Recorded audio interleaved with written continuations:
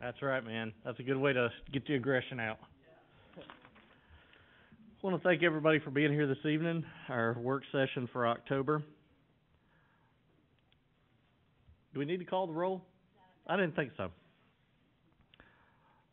Seeing our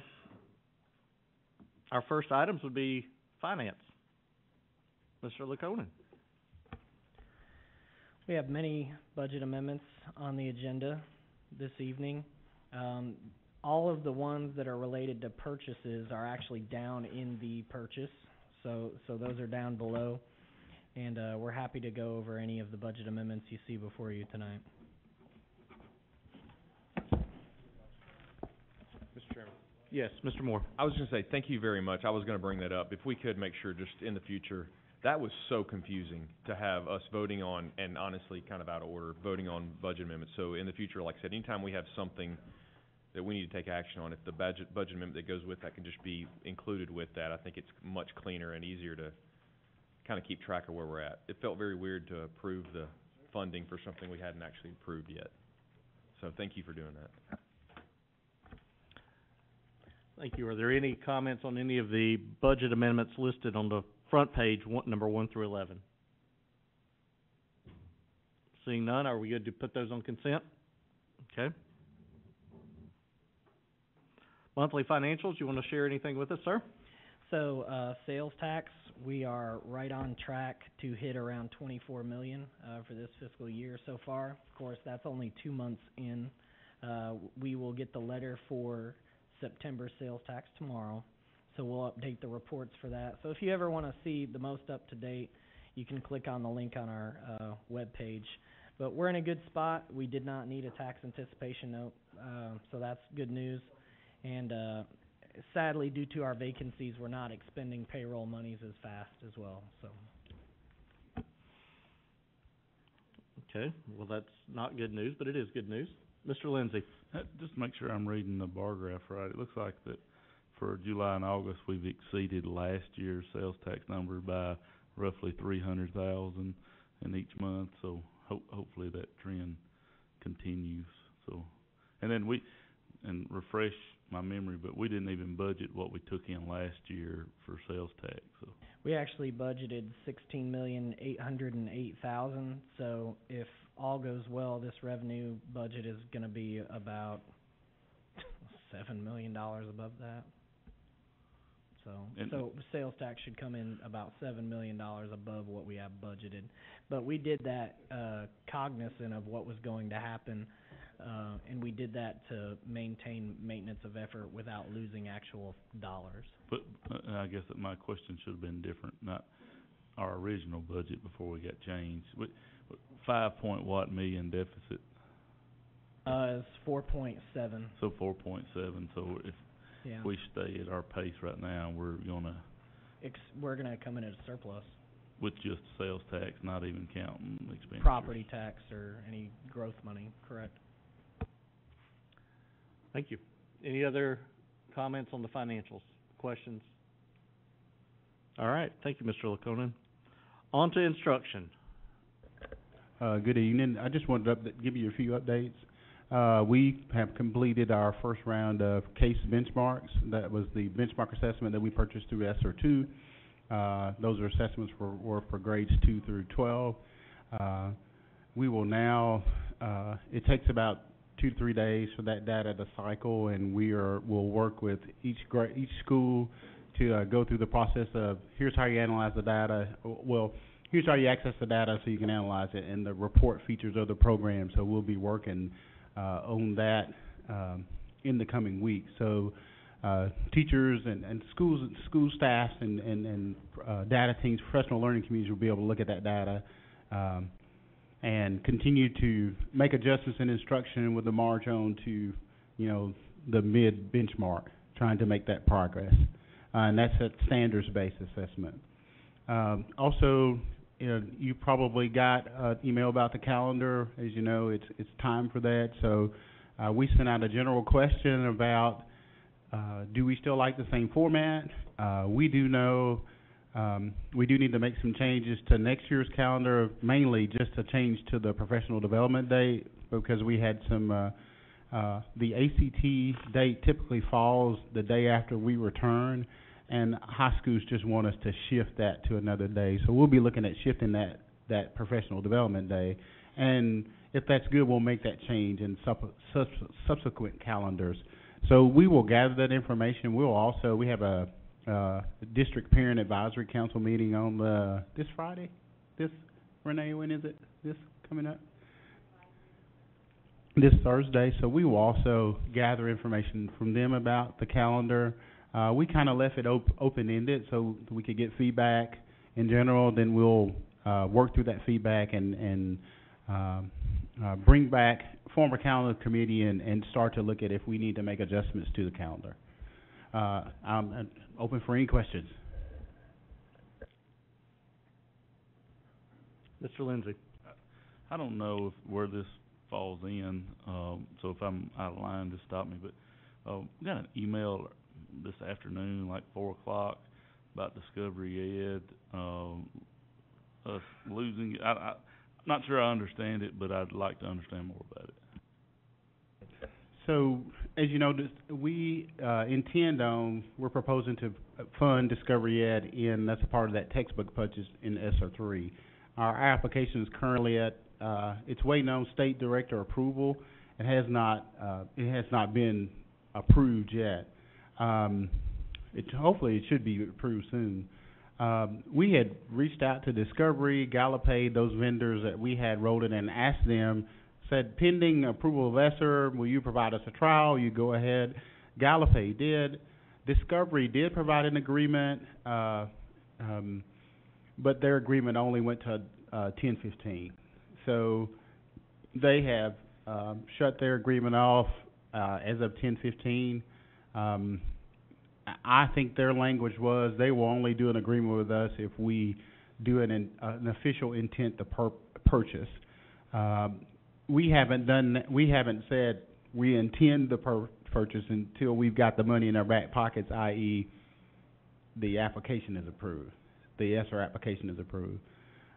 So that's kind of where we are now. I mean, we're kind of at a standstill. We can reach out to the vendor again and see if there's something else that could work out. Could they extend it? Or, you know, I don't know if we can push around the state. I think we've done all the nosing around that we possibly can to see, but we don't know where that status is. And so that's where we are right now. It sounds like that you guys are just got stuck behind the 8 ball with it, timing wise. But I guess hearing that explanation, my frustration comes with the vendor that we've had a relationship with for some time, and this board approved the ESSER funding, so that should let them know it was our intention to move forward with them. So from a personal standpoint, I don't know how loyal I want to be to that vendor if they're not willing to work with us. Well, and let me say, that was the vendor that we had a relationship in the prior administration. We started the school year last year with a parent agreement that had been signed, and we had to push back and say we couldn't do that agreement, and so that not to go down on the vendor, but I think they have been considerable in working with us and trying to move forward. And let me clarify what he was saying. Was last year we had to what had happened was a contract was signed without board approval. So at that point we were told we were not going to go that direction with Discovery Ed. So we had to tell them we had to take away that, undo that, and they worked with us on that. They were willing to step forward, but the only problem is we had to show a intent that we were going to purchase. That was the only thing they would do. We had a sign saying we were. When the contract was looked at finance, they said we cannot sign that contract because until that money's approved, you can't sign it. So once the money's approved, we'll go back to finance. We'll talk to Discovery Ed and see if they'll go ahead and let us sign that contract at that point. Hopefully, the way it was told to us, ours is our ESSER 3.0.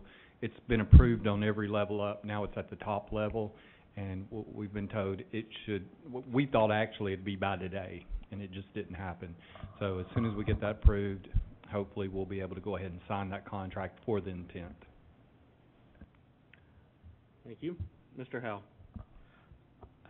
And we've done business with Discovery Ed for quite some time. In fact, at one point, they actually gave us their product for free for at least an entire year, if I'm not mistaken. So I think that they've done what they can. My concern really is, what are we going to do until we get it back? Like, we've got kids in school, and we're trying to go forward.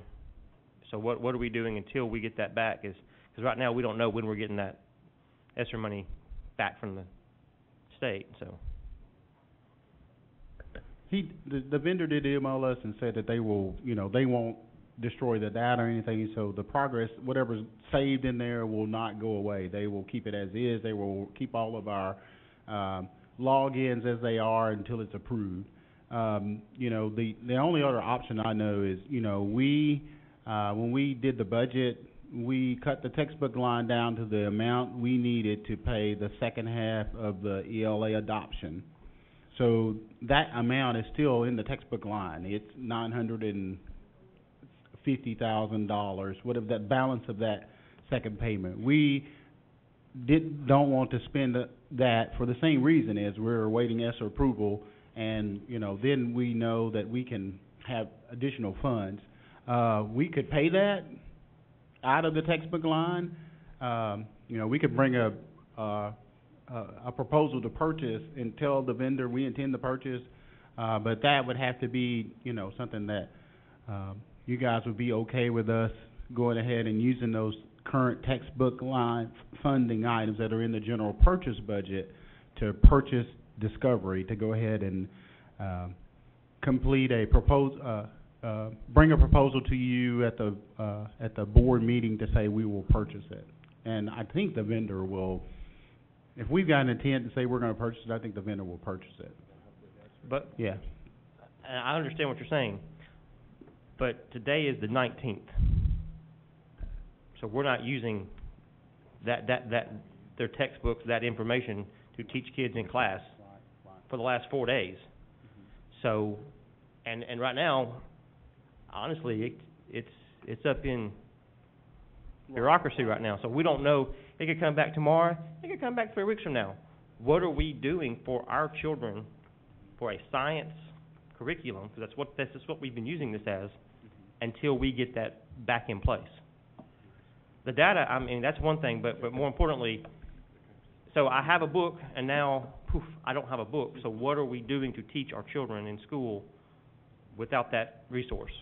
So the coaches are continuing to work with grade level chairs to continue to work with developing lessons that they already had or previously to continue to move forward. We'll have to do some more digging into, if this continues, certainly, to either try to do some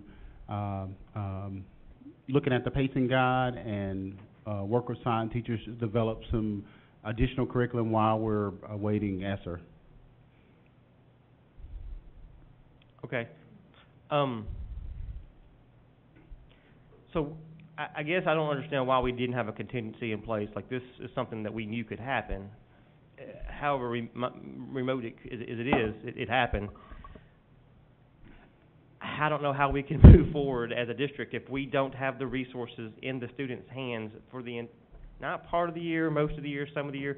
We've had a problem with this in the past where we just don't have the resources in the students' hands when they need it. This has happened many times with iReady, iMath, where we order it and then it comes in 2 months later.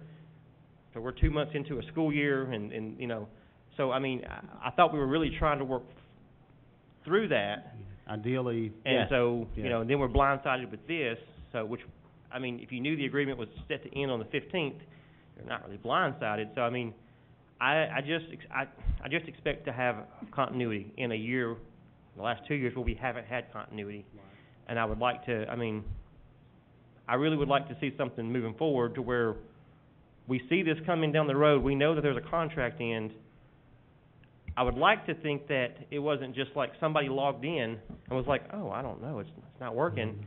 and then we had to figure out why it wasn't working. I would like to think that we Well- knew this was coming, and then if we did, why didn't we do something about it? Yeah, we certainly want to, be able to, and, as we indicated in the plan, with using those ESSER funds, we would be able to be ahead of that and never have those situations. There would always be textbook money available where we wouldn't run into those situations, and we could be more predictable in terms of we already got the funds, we can order the things that we need and continue to move forward.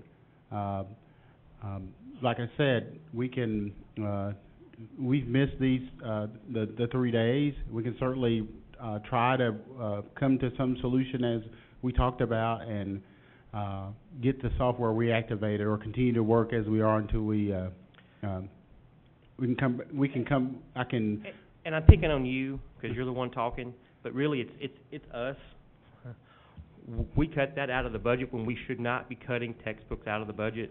Yeah, this was in the budget, yes, and we cut it out. So, we just, going forward as a board, need to be very, very, and yes, you guys said, hey, we can cut it out, we can put it right here. We're complicit in that, so I'm not just poking at you, I'm not, it's us as well, Yes. so, thank you. Mr. Lindsey? $75,000 what we're talking about. No, I think the actual agreement is for K-3 it's 135. But Oh. the for 3 through 12 is just 73 is what that agreement was, yes. So 135 is what Yes, we sir, need. yes, sir. So, I kinda share the same frustration as Mr. Howe.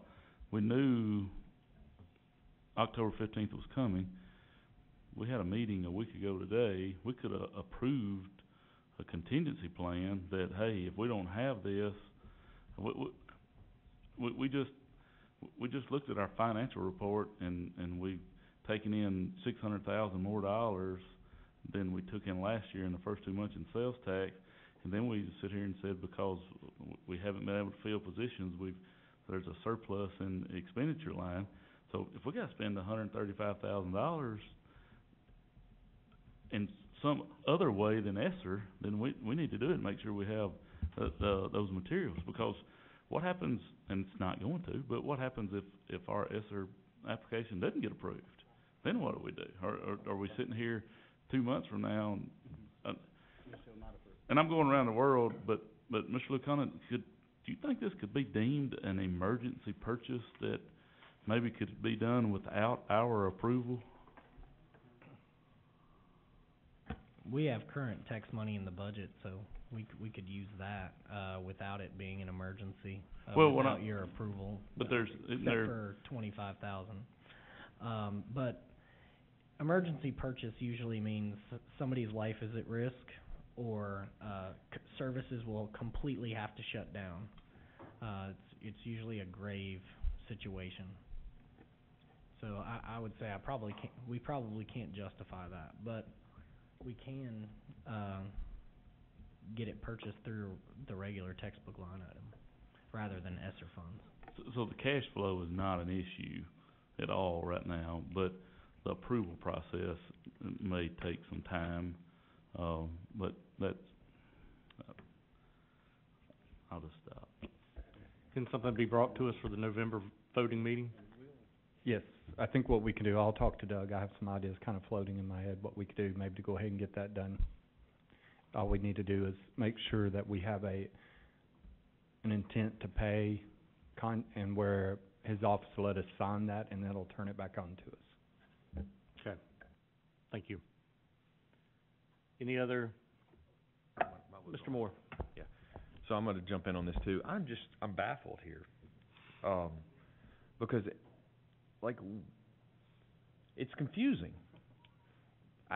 Was the plan really to just ride this out and wait for the ESSER money to come in? I guess so. I'm gonna do a really simple analogy because I'm trying to make my brain wrap around this. If I had a bus full of books and they just burned up in a car accident today, but we knew that the warehouse over there that sells books had the same number of books over there, would we wait on it because of ESSER funds and we knew we had kids that need books today? No, we just go ahead and buy them. Essentially, those books went away, and we need them for the kids in the classroom today. I understand you guys, we did funding for future adoptions, but I would have to think that current classroom use takes precedence over future adoptions in a situation like this. So I'm just wondering, I mean, were you guys just gonna kinda let it ride out until we get that back? It just seems like a poor strategy to me. I don't understand that part of the strategy here. As you know, certainly we can't, with a purchase that's over $25,000, But you we'd guys have to could have bring brought it. it to us Yeah. well yeah. before and now. we're, it seems we wouldn't have a funding strategy for it, and that's what we said. We have a funding, of course it is at the last minute because we were hoping not to use those available funds. Hoping is a poor way to plan this out.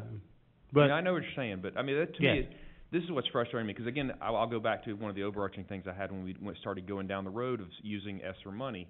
This gets exactly into the problem I had there, was now we're starting to rely on maybe money to do essential business and day-to-day business, and this is a small piece. This is just I think what it looks like, something we could probably solve pretty easily. This has been frightening to me when we discussed this from day one, is when we start trying to operate on maybe money, and this is the kind of thing we run into. I just, that troubles me, and again, I'm struggling with why we didn't have a better plan in place. You guys could have easily brought us a budget amendment that would have moved those out of the funding that's already there for future adoptions. We could have had this hammered out pretty easily. The funding is available. We would just, we could, the problem, we could bring the purchase to you, and we could say that it's, because the funding's there. It's just set aside for another item. But again, this is immediate. I mean, this precedence. It seems like the hierarchy of what we need to have day-to-day operations need to take place now.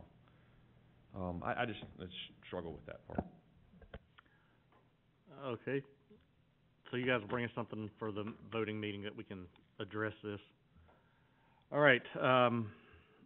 Where do you want to go next under instruction?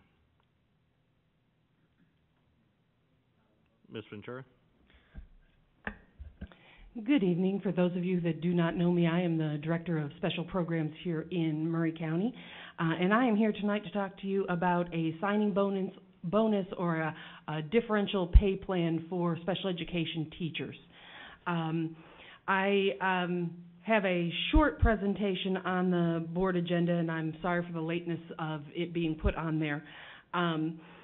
Basically, the situation that we find ourselves in is that we have 15 special education teacher openings currently posted on the Murray County Job Board. I have listed the schools. They are positions of all different types, sizes, and shapes. They are resource inclusion, CDC, behavior acquisition. They run the gamut. There is no pattern in, it's not like I'm missing a bunch of elementary, a bunch of middle, or a bunch of high. I'm missing across the board. I spent the majority of fall break, just so that you know, talking to all of my contacts that I could possibly wrangle up, from MTSU to Tennessee Tech to UT Martin to UTK, and I'm hopeful that Scott did something at UT Southern today, mentioned me. Just trying to figure out how shallow the pool is, and the pool is pretty shallow. People are not picking special education as a profession. So the pool is pretty small. So basically what I have in front of you is basically the numbers. 15 positions are currently posted. That means about 400 students without services throughout our district. Now, those of you that are familiar with special education know that I have a signed, legal, binding contract with about 2,700 parents in this district, and 400 of them are missing their contractual services. That's problematic, to say the least. Not only is it problematic for those 400, it's problematic for a school when you're missing such an integral staff member. That is the person who is responsible for the highest needs students. That is our high needs children that need intervention. And let's face it, folks, those are probably the kids that have missed the most throughout all of this COVID. They're children that have huge gaps in their education pre-COVID, and this is probably not helping that situation, just as honest as I can be. Unfortunately, we live in a state that allows very few loopholes in licensure I like to say there's special rules for special people, and unfortunately, the special rules are, I don't have waivers or permits in special education. The only allowance that the great state of Tennessee allows in licensure for special education teachers is what we call job embedded. They must already have a 4-year degree and then have chosen to go back and get a degree in special education. And they must be in that degree they can't just say, well, I'm thinking about getting my master's in special education. No, they have to be already in that program to become job embedded. So again, the pool gets more and more shallow with all the rules that are placed. My proposal is a $5,000 signing bonus, if you will.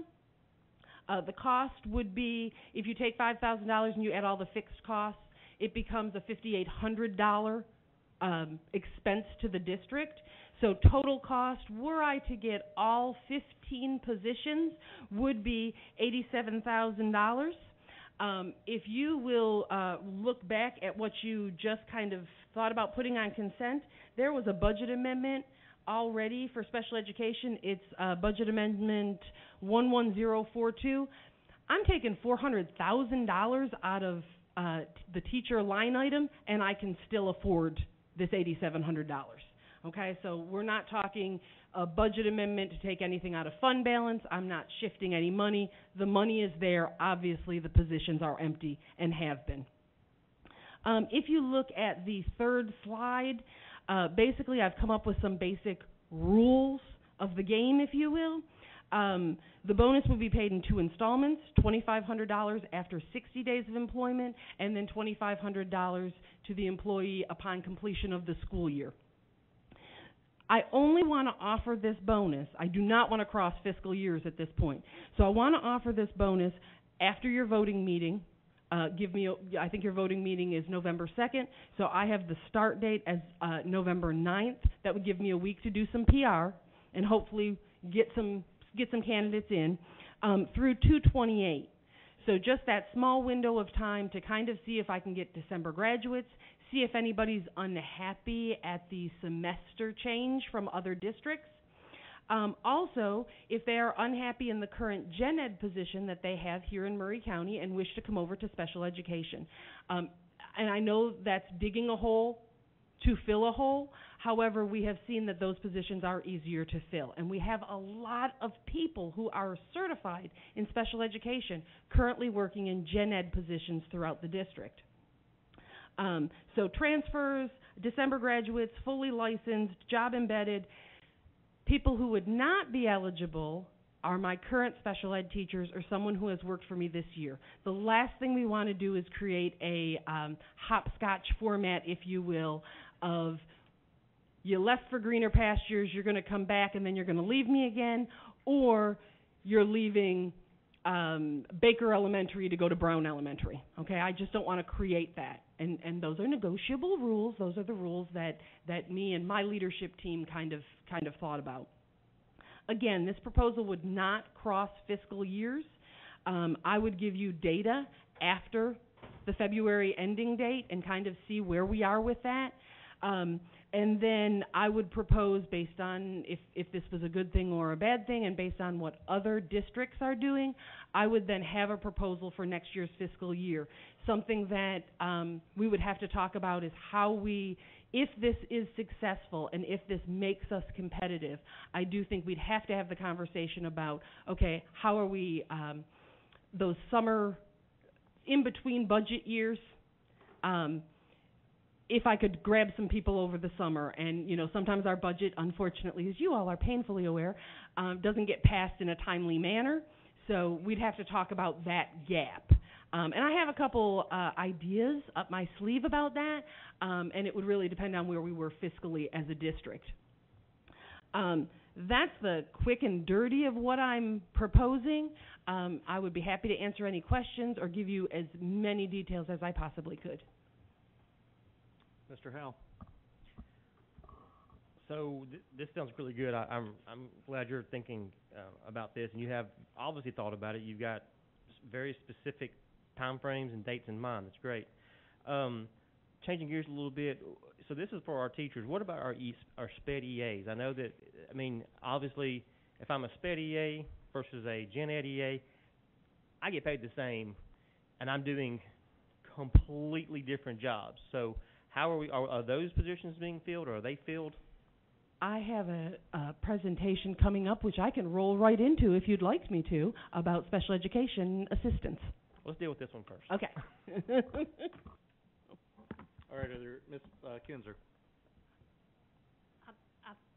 I think it's great, I do, but I would like, Mr. Hickman, I want you to respond here in a minute, but I'm thinking this is symptomatic of the problem we have all over the district. We're not competitive, salary-wise, even in beginning or anything else. I do know, because you don't know this, but I went to get my special ed degree. Well, come on back. The years that I wasn't teaching because it was a love for me.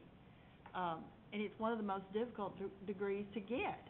And so I thought, art sounds a little bit better. But anyway, I do know that I've sat in on a lot of 501 meetings and how, parents, there's a lot that goes into being a special ed teacher. So from that standpoint, I can support this, but I also want to know, Mr. Hickman, what are we going to do to level out this? What are we going to do to make the waters the same here? This is to meet an immediate need that she has, but we've got other needs as well that really are based on lack of applicants and where we are competitively in the district. So what is this going to be a model, or are we going to do this in other categories, or are we going to say to some teachers that you're not worth extra pay and some you are? It kind of opens up a, It does, and right now we are in talks, or I'm in talks, starting at the teacher level. We have the teacher advisory committee. We've started there. If you look at all the research, if you don't start there, it will fail no matter what. When you start talking about differentiated pay, we've got to be very careful who all we do offer that to, because it goes back to what you say. Your job's more important, yours is not.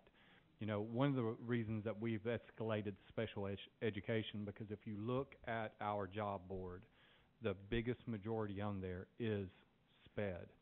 And SPED has always been problematic to fill, but what we're seeing even more now is when she gets to the next part is when we start looking at the EAs. We've never seen something like this. And so to answer your question, I'm really going around the long way, is we're looking into it. We've been tasked to look into differentiated pay. We're going through the steps that we need to see what areas we need to look at. We're polling other districts, and to be frank, all the districts we talked to said it's really not been effective except for SPED.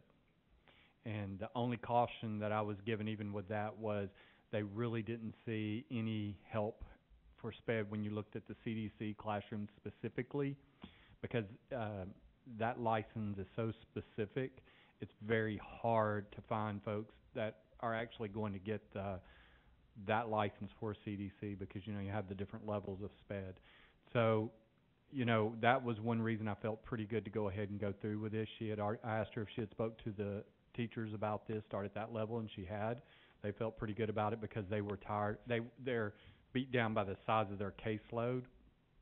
So we went ahead and said, since this is such an immediate need, because of not just and having a teacher in all areas is important, but when you start looking at SPED specifically, we've got a lot of federal laws, federal rules, federal guidelines that we have to follow, and we're doing the best we can.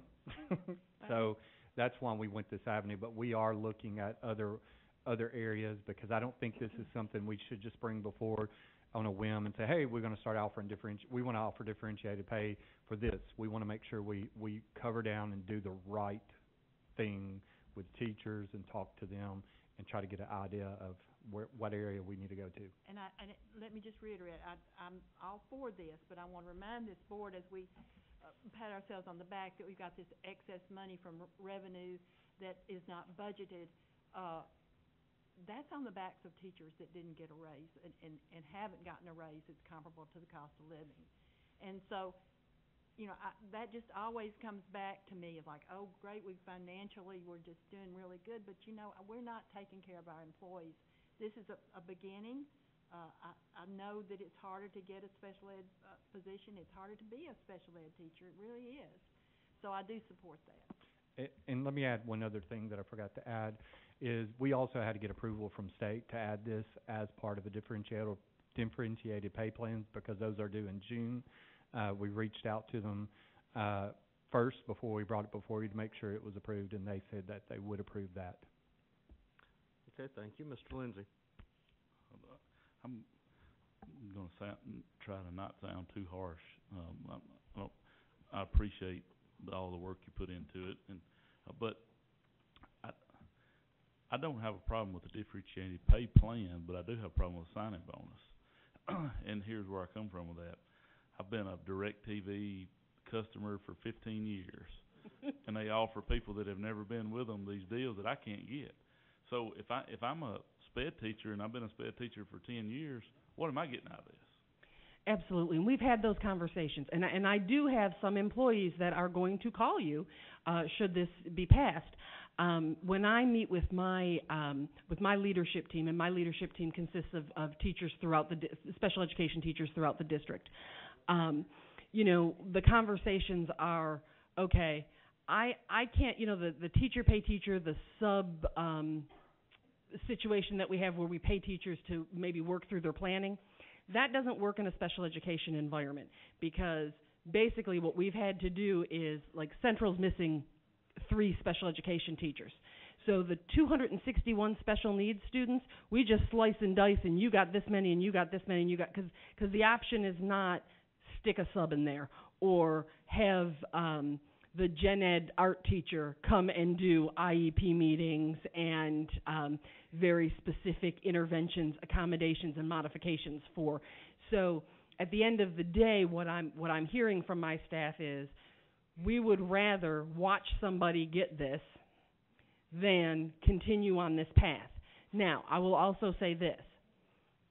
As a you know, it's very hard for me to even sit in this chair as a teacher. I mean, I'm just not used to sitting and talking. So as a teacher, this does pull at my heart, and really it's a paradigm in my head right now, because it is unfortunate. My goal right now with the proposal that I have put before you is those December graduates. When I talk to MTSU, and usually I talk to them, they have between 55 and 60 special education certified December graduates, and they have 12. I need 3 of those. Like, I got to play those odds. And I hate to make it sound like it's a game, because it is not, but I got to play those odds. I want 3 of those to look at Murray County and think, they respect me enough for me to give them a shot. I've got to do something to become somewhat competitive. Williamson County is offering a $7,000 bonus. Rutherford County is offering a $7,000 bonus. Sweet Little Giles County is only offering a $1,500 bonus. But, you know, I mean, everybody's kind of, you know, putting together what they can put together. A lot of districts have gone back to the differentiated pay plan, where they are paying special education teachers more long-term. I don't know if those are the waters we need to step in right now. I feel like we have a deep cut. I am bleeding. Ms. Gerard said it best when I called the team together. She's like, I mean, you know, she's bleeding out here, you know. So I do want to look at this as possibly a short-term solution, but a long-term problem, to speak to what Ms. Kinzer just said, that we have to look at as a district. We have to look at math teachers, science teachers, chemistry teachers, you know, I mean, we have to look at all of those hard-to-fill positions. Right now, I just happen to have the deepest wound. That's why I'm kind of looking at this as, let's see if this works. And what am I going to do to keep my staff going? How can I motivate them, the ones that have been here for years? And that is something that I do go to bed at night, every night, thinking about, you know, because they are carrying a heavy load. And I have to, at this point, really play those numbers to think, if I can lighten that load, that's what I have to do right now, today. Well, just to use some numbers that you threw out, if I'm a 10-year sped teacher in Murray County, and I can go to Williamson County and get a $7,000 bonus, and you're not gonna offer me anything in Murray County to stay, I'm gone. Exactly. So, we may be about to have a worse problem than we have now if we don't take care of those that we have. So I would be in favor of a revamped differentiated pay plan, and I would rather put that money toward that. I just think that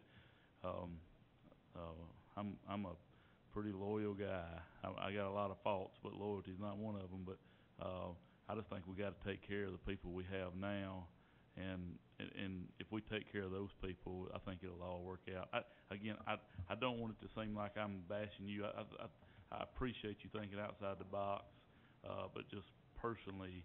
And that is absolutely, I mean, we have looked at those numbers. If we came up with a true differentiated pay plan, what would that do to my budget? What would that do district-wide to morale if you're not a special education teacher? And I'd be happy to come back with numbers with that. Like I said, right now, I'm bleeding out, and I want to get as much as I can, and I do have the support of my staff in that this was a plan that that leadership, and they do go out and talk to other teachers. They're representing their constituents. Mr. Howe? How many sped positions do we have total? Not open, just all of them? 100 Okay. special education teachers. So, I mean, if we took $87,000 and divided that out, we would not be talking about a lot of money to keep people to stay. So I would challenge you to come back a budget season with some sort of, well, actually we're about to do a pay study, and we'll see what that says, but I think we know what it's going to say. So I would challenge you to take that information and go accordingly to make a differentiated pay schedule. Absolutely. Thank you. Okay, moving. Any other comments or questions regarding this? Okay, moving on. The next one. Yeah. Okay. All right. Do you want her to go ahead and do her other one, or? Yeah, I was going to let her finish. Okay. I do have asked her in between, but we can let her go ahead. I think while we're on this topic, we need to keep going. I'm a visual person, so I've just made you a little handout because I did not have time to upload this. If you're not a visual person, throw it out. If you want it, I don't care. This is an educational facility. We're not allowed to have gum. What I was always told in school.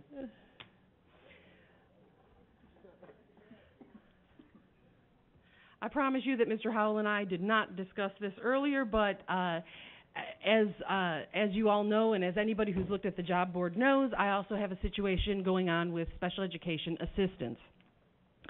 We currently have 24 special education assistant job postings. The schools are listed for you there. In looking back on my data, in school year 18-19, I lost 23% of my educational assistants to gen ed positions. In school year 19-20, I lost 24%. School year 20-21, I lost 20% to gen ed. Currently, I just lost another one today, so I'm up to about 12%. But when I typed this up, it was at 10%. Every year, just so you know, I lose between 35 and 40% of my educational assistants, but you can see that the bulk of who I'm losing is, these are people who wish to work for Murray County schools. They either want our benefits, they want to work with kids, they like the schedule. These are loyal employees that see a different job description and go for it, okay? Right now, special education assistants have a totally different job description, but they're on the exact same pay scale as general education assistants, okay?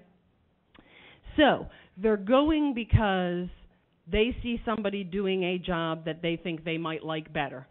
A gen ed assistant very typically may work with a small group of students, but very typically is making copies, running errands. They may work directly with some students, but not all day, every day. A special education assistant, from the time they walk in the door till the time they leave, should be with students with disabilities.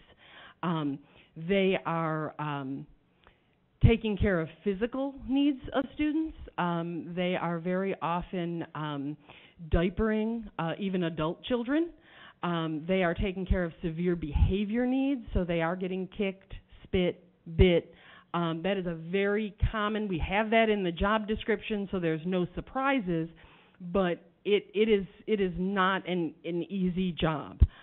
They are so important to what we do and so important to giving services. So again, the job expectations are very different. The job description is very different.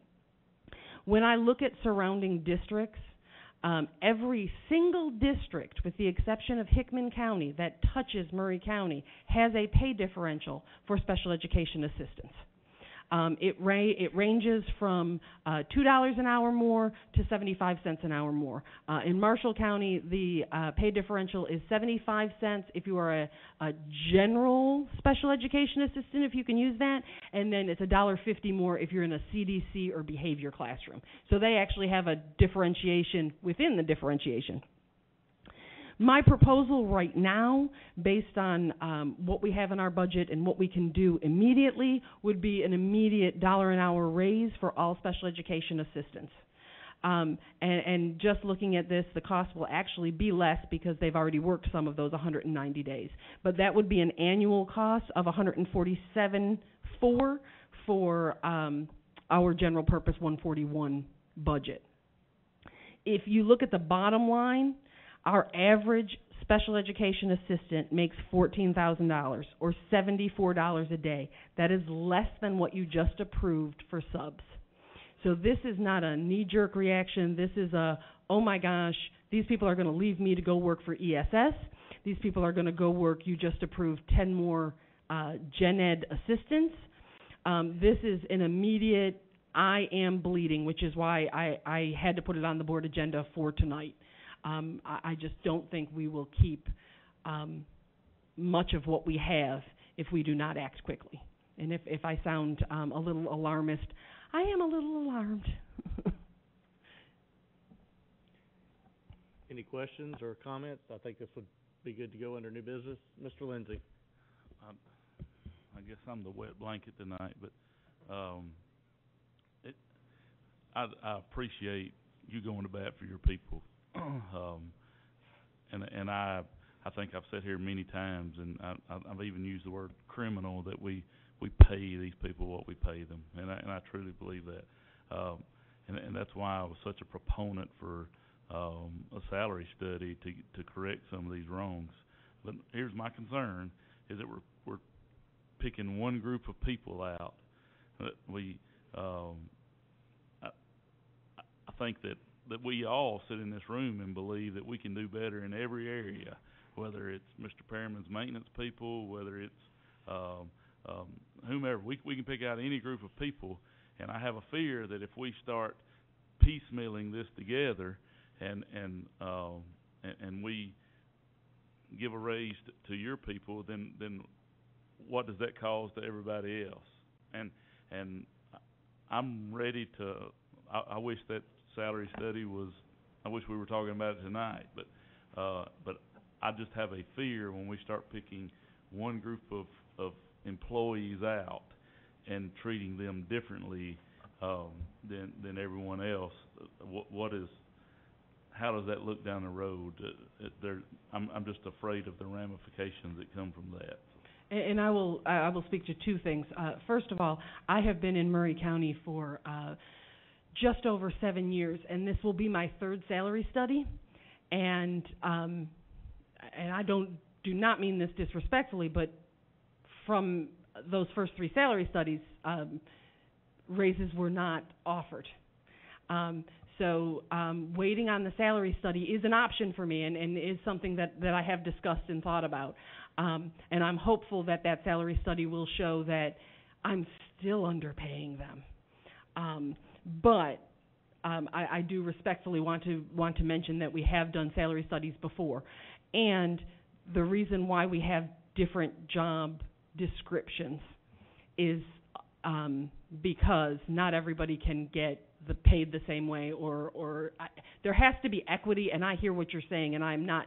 Please do not take this as being disrespectful in any way, but we have unfortunately come to the point where if we don't start paying our employees, and I think that's across the board, you know, Target's paying a lot better than we are. Thank you. Mr. Howell? Although I do agree with Mr. Lindsay in some respect, I will say that we're talking about people who make $10.60 an hour. I don't know. I mean, they do it either because they really, really want to, or they're trying to get their foot in the door. And I would not do it. I'd be the guy going, I'm gonna go to gen ed because that's an easier job. I'm not gonna make bones about that. And I agree that we're piecemealing this together. But you know what? I feel like even when this salary study comes out, we're going to be piecemealing this together, because generally when these studies come out, it says, well, we need to give this 3% and 3%. And percentages just don't work. 3% of $10.60 is not the same as a teacher making $55,000 a year or an administrator making $95,000 a year. So, and the same goes for pretty much Mr. Perriman's entire staff. I mean, as far as his bus drivers, HVAC maintenance, we're missing the boat there too. So, I mean, we're going to be piecemealing this together, because I feel like this is going to show that we're underpaying this one here, and then we can, group other ones together like teachers, I mean, so I mean, it's just, unfortunately, I think teachers will understand that if we're giving these people $1 an hour, teachers respect these EAs. They need these EAs to do their job. These EAs are often, they're subbing for these teachers. These teachers love them. Yes. So, I mean, I understand where Mr. Lindsay's coming from, but I also understand that we got to have them. And whatever we have to do, we need to start putting these people in positions, and we need to do that with enticing them somehow. So I'm definitely for this. Thank you. Mr. Hickman?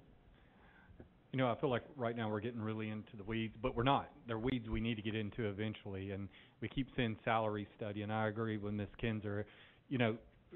We really need to look not just at special ed, not just at classified, but the whole gamut of what we are paying our employees. And I think the salary study will be a good premise to start from.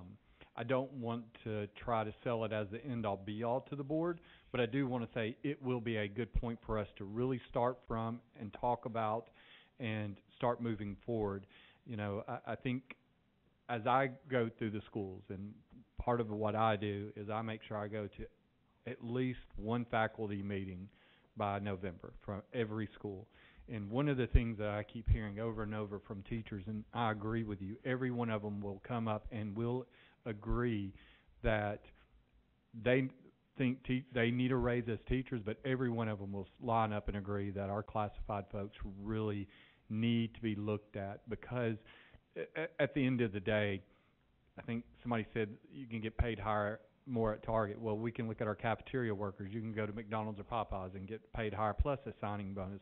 We can go on, and that's why we really don't want to get in the weeds. I think we all know that. So I don't want to hold us up on that.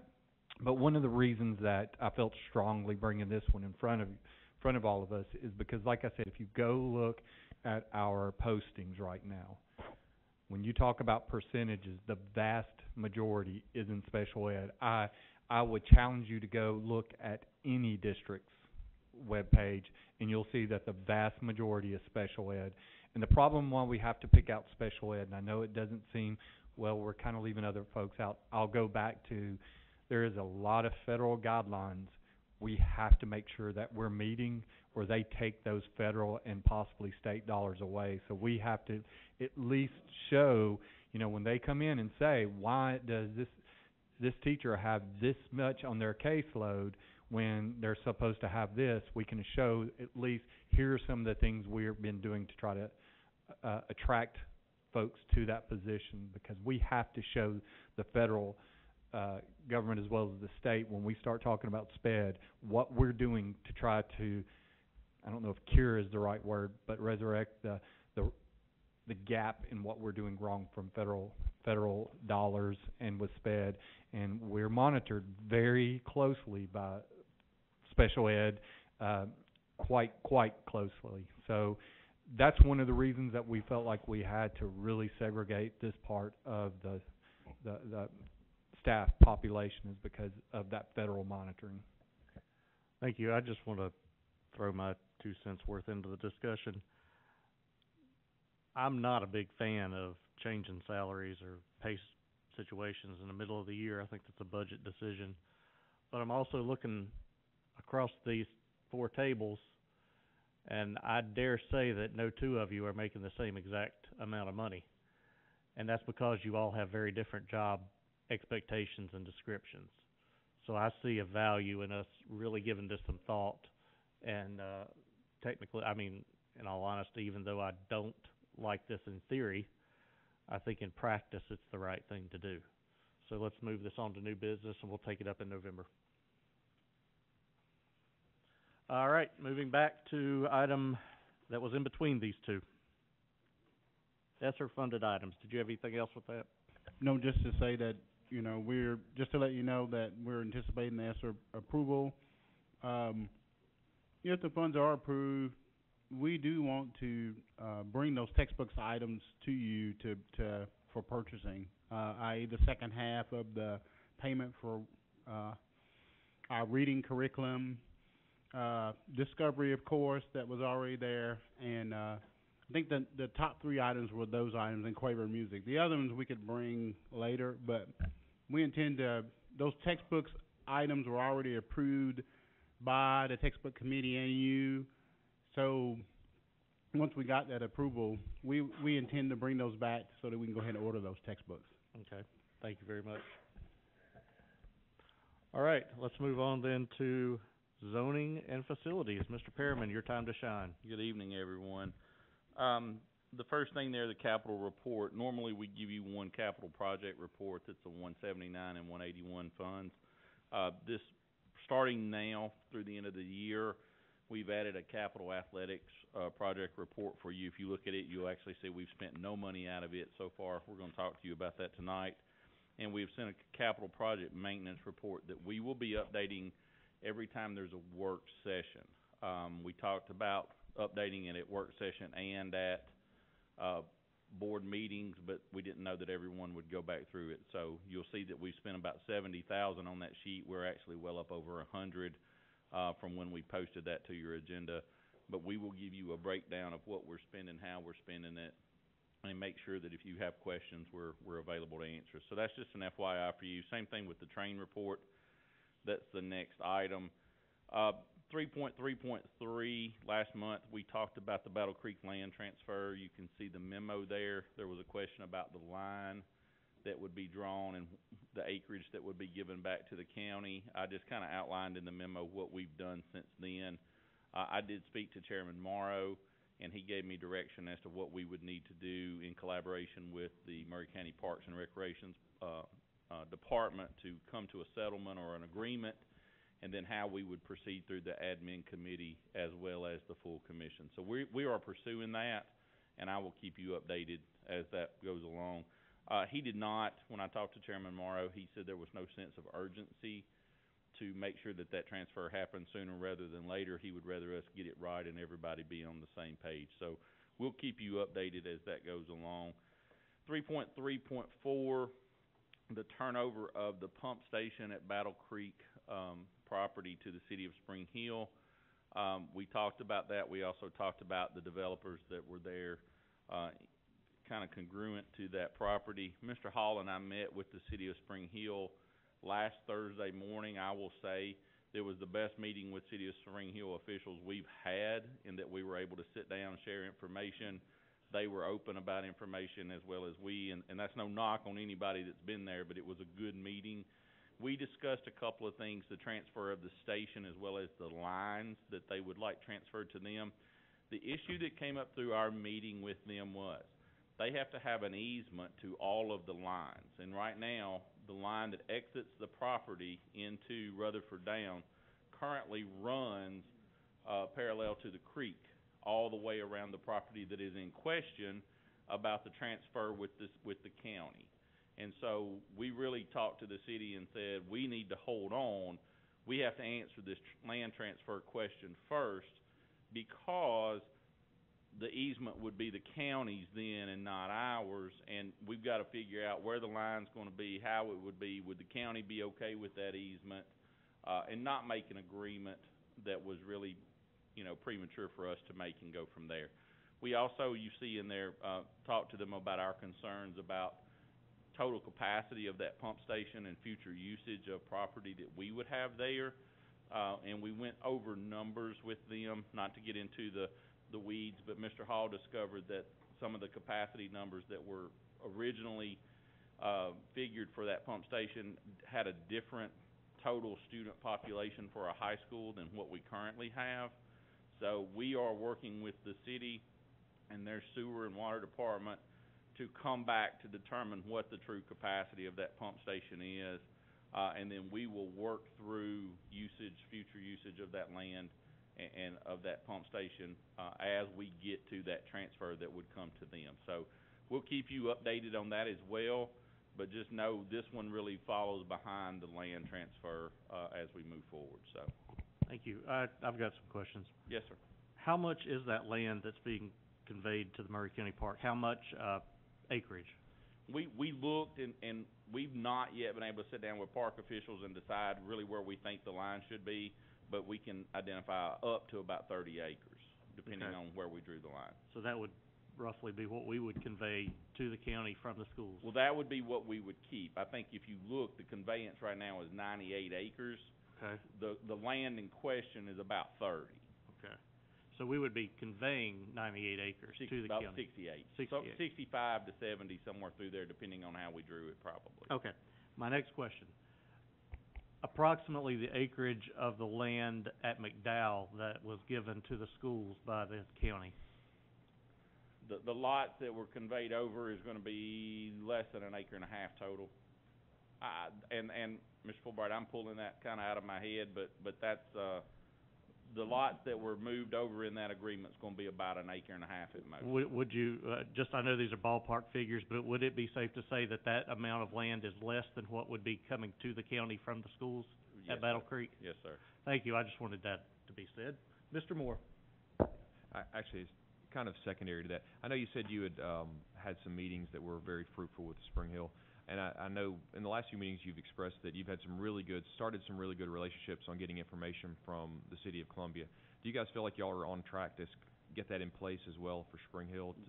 We had that was part of the discussion we had at the end of our meeting, was how we kinda told them what City of Columbia was including us in and the process that we were going through, and talked to them about how we could get the same type of information from the City of Spring Hill. So we're reaching out to the folks that they told us to reach out to specifically, and what we asked was, City of Columbia has been very good about, they've actually placed me and Mr. Hickman, depending on which one can go, on the technical committee for the planning commission. So we get everything a month in advance that's gonna be on next month, and we're able to go through, look at. What we said to the City of Spring Hill is we would love to be able to get information ahead of time, so that if we had a concern, which we don't know that we always would, we could attend their planning commission meetings as well and be not seeing something for the first time as it came up. So we're reaching out and hopefully getting that information.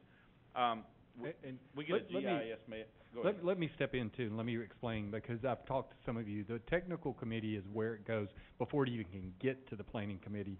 So it's very fruitful to have us on there, because we've already been part of blocking one because of our input, before it could even get there. So that's kind of where we want to be at Spring Hill, but we're still knocking, and we're at least getting some kind of answers right now.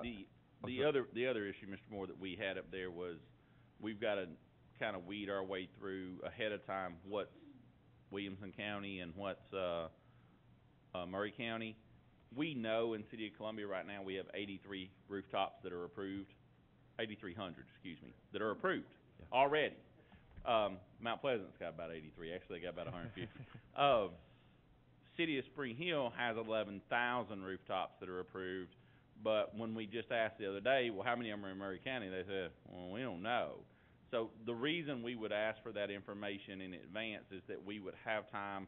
Sometimes when you get those plat maps, you really have to dig into exactly where is this, and it takes a little bit of time to figure out what you're looking at. And with the dual county up there, as much lead time as we could get, it would be better for us. Okay. I was just gonna say, I'm very happy here we're finally doing that. I just, to my other board members, especially as we start talking about, what happens with the Spring Hill High School building, what do we do next as we look at revisiting our 5-year plan and kind of where that goes. The more and the better the information we get from both of these cities and kind of set up what our expectations are on data.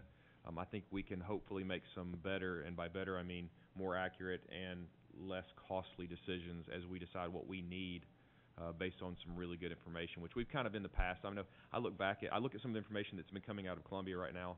What you guys, I've seen some of the stuff in Spring Hill that you guys are going to start getting, and I look back at what we did with the plan we did with the gentleman who put the plan together for us, Dr. Register.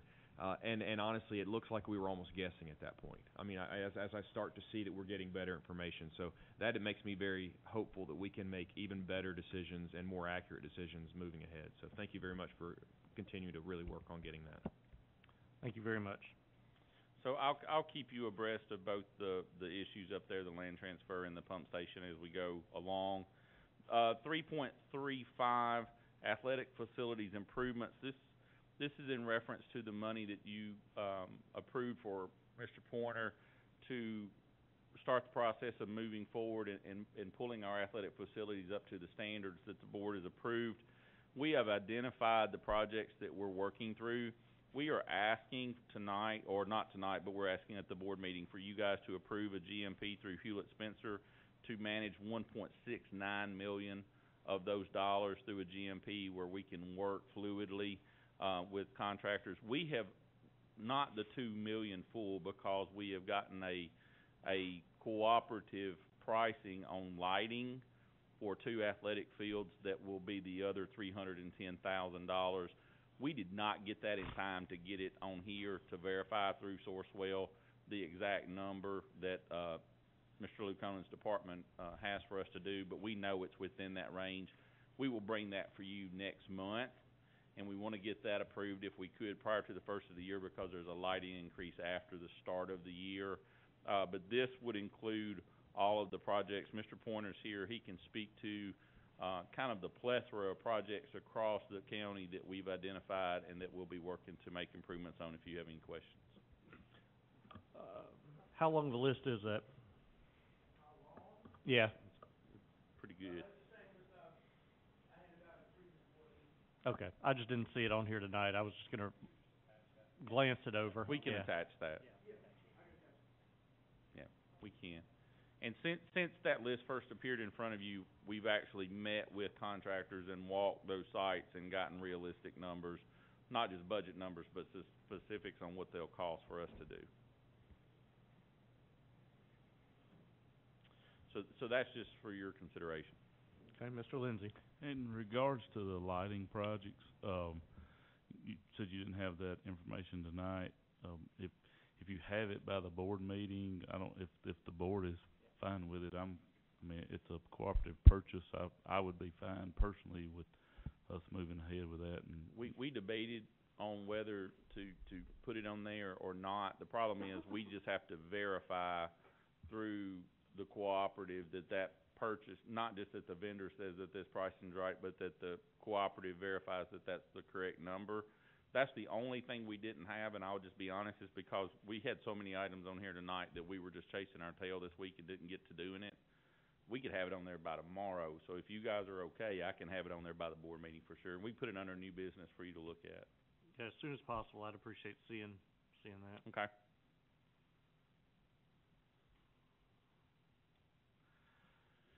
All right, I'm trying to think of how to say what I wanna say, but I can't think of it, so that's probably a good reason not to say it.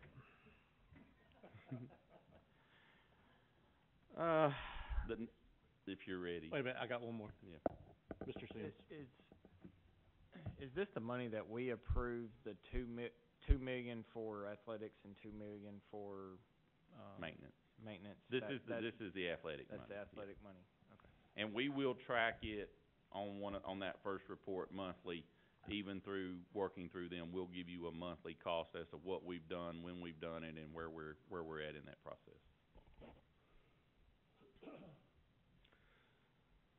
All right, let's move on. The next item is just the annual facilities report that we have to provide to you in October.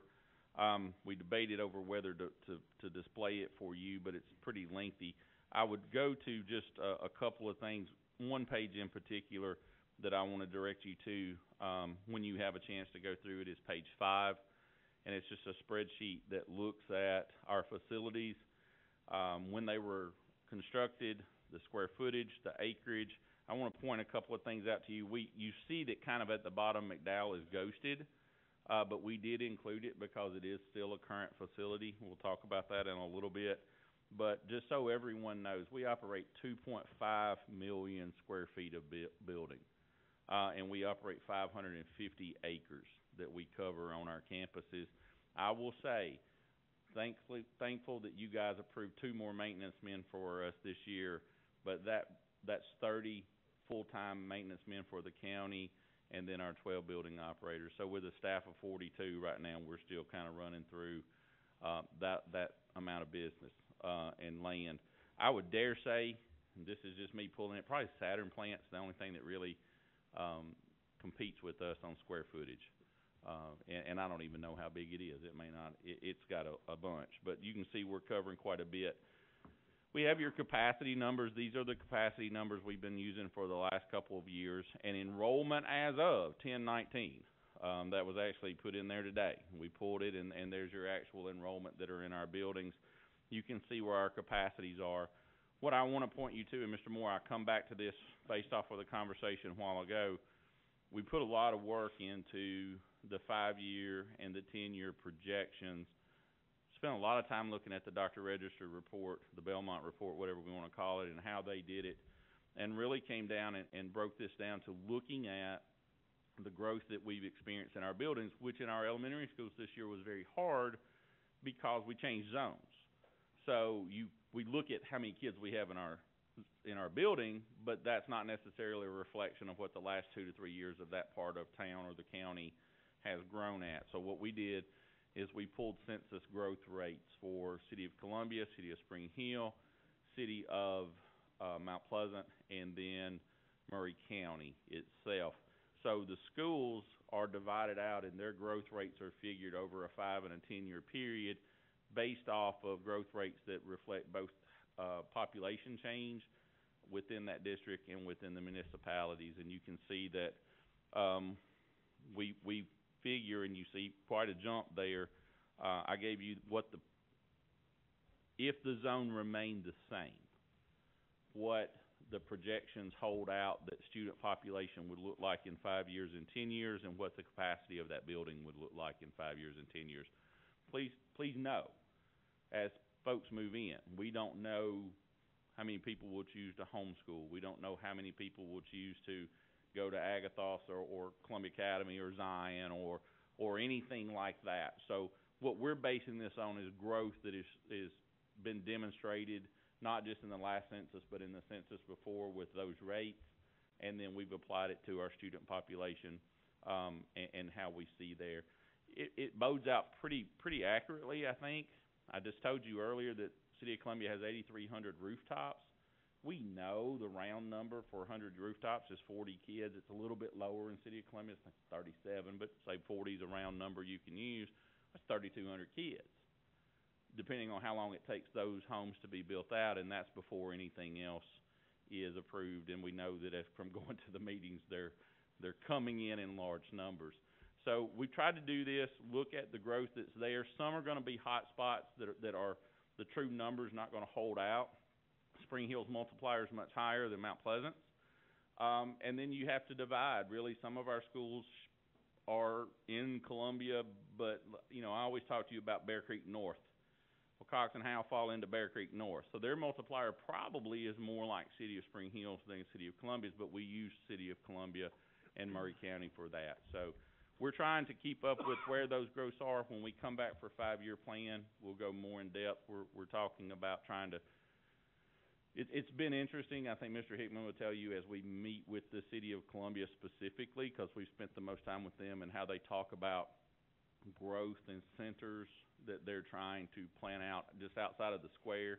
But where's our next population center? Where's our next business center? Where's our next?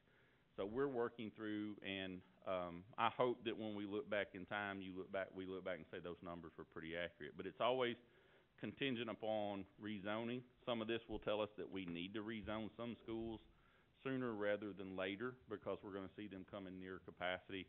And you can see that as 10 years out, there's a lot of building that needs to be done. 5 years out, you still see Spring Hill High School.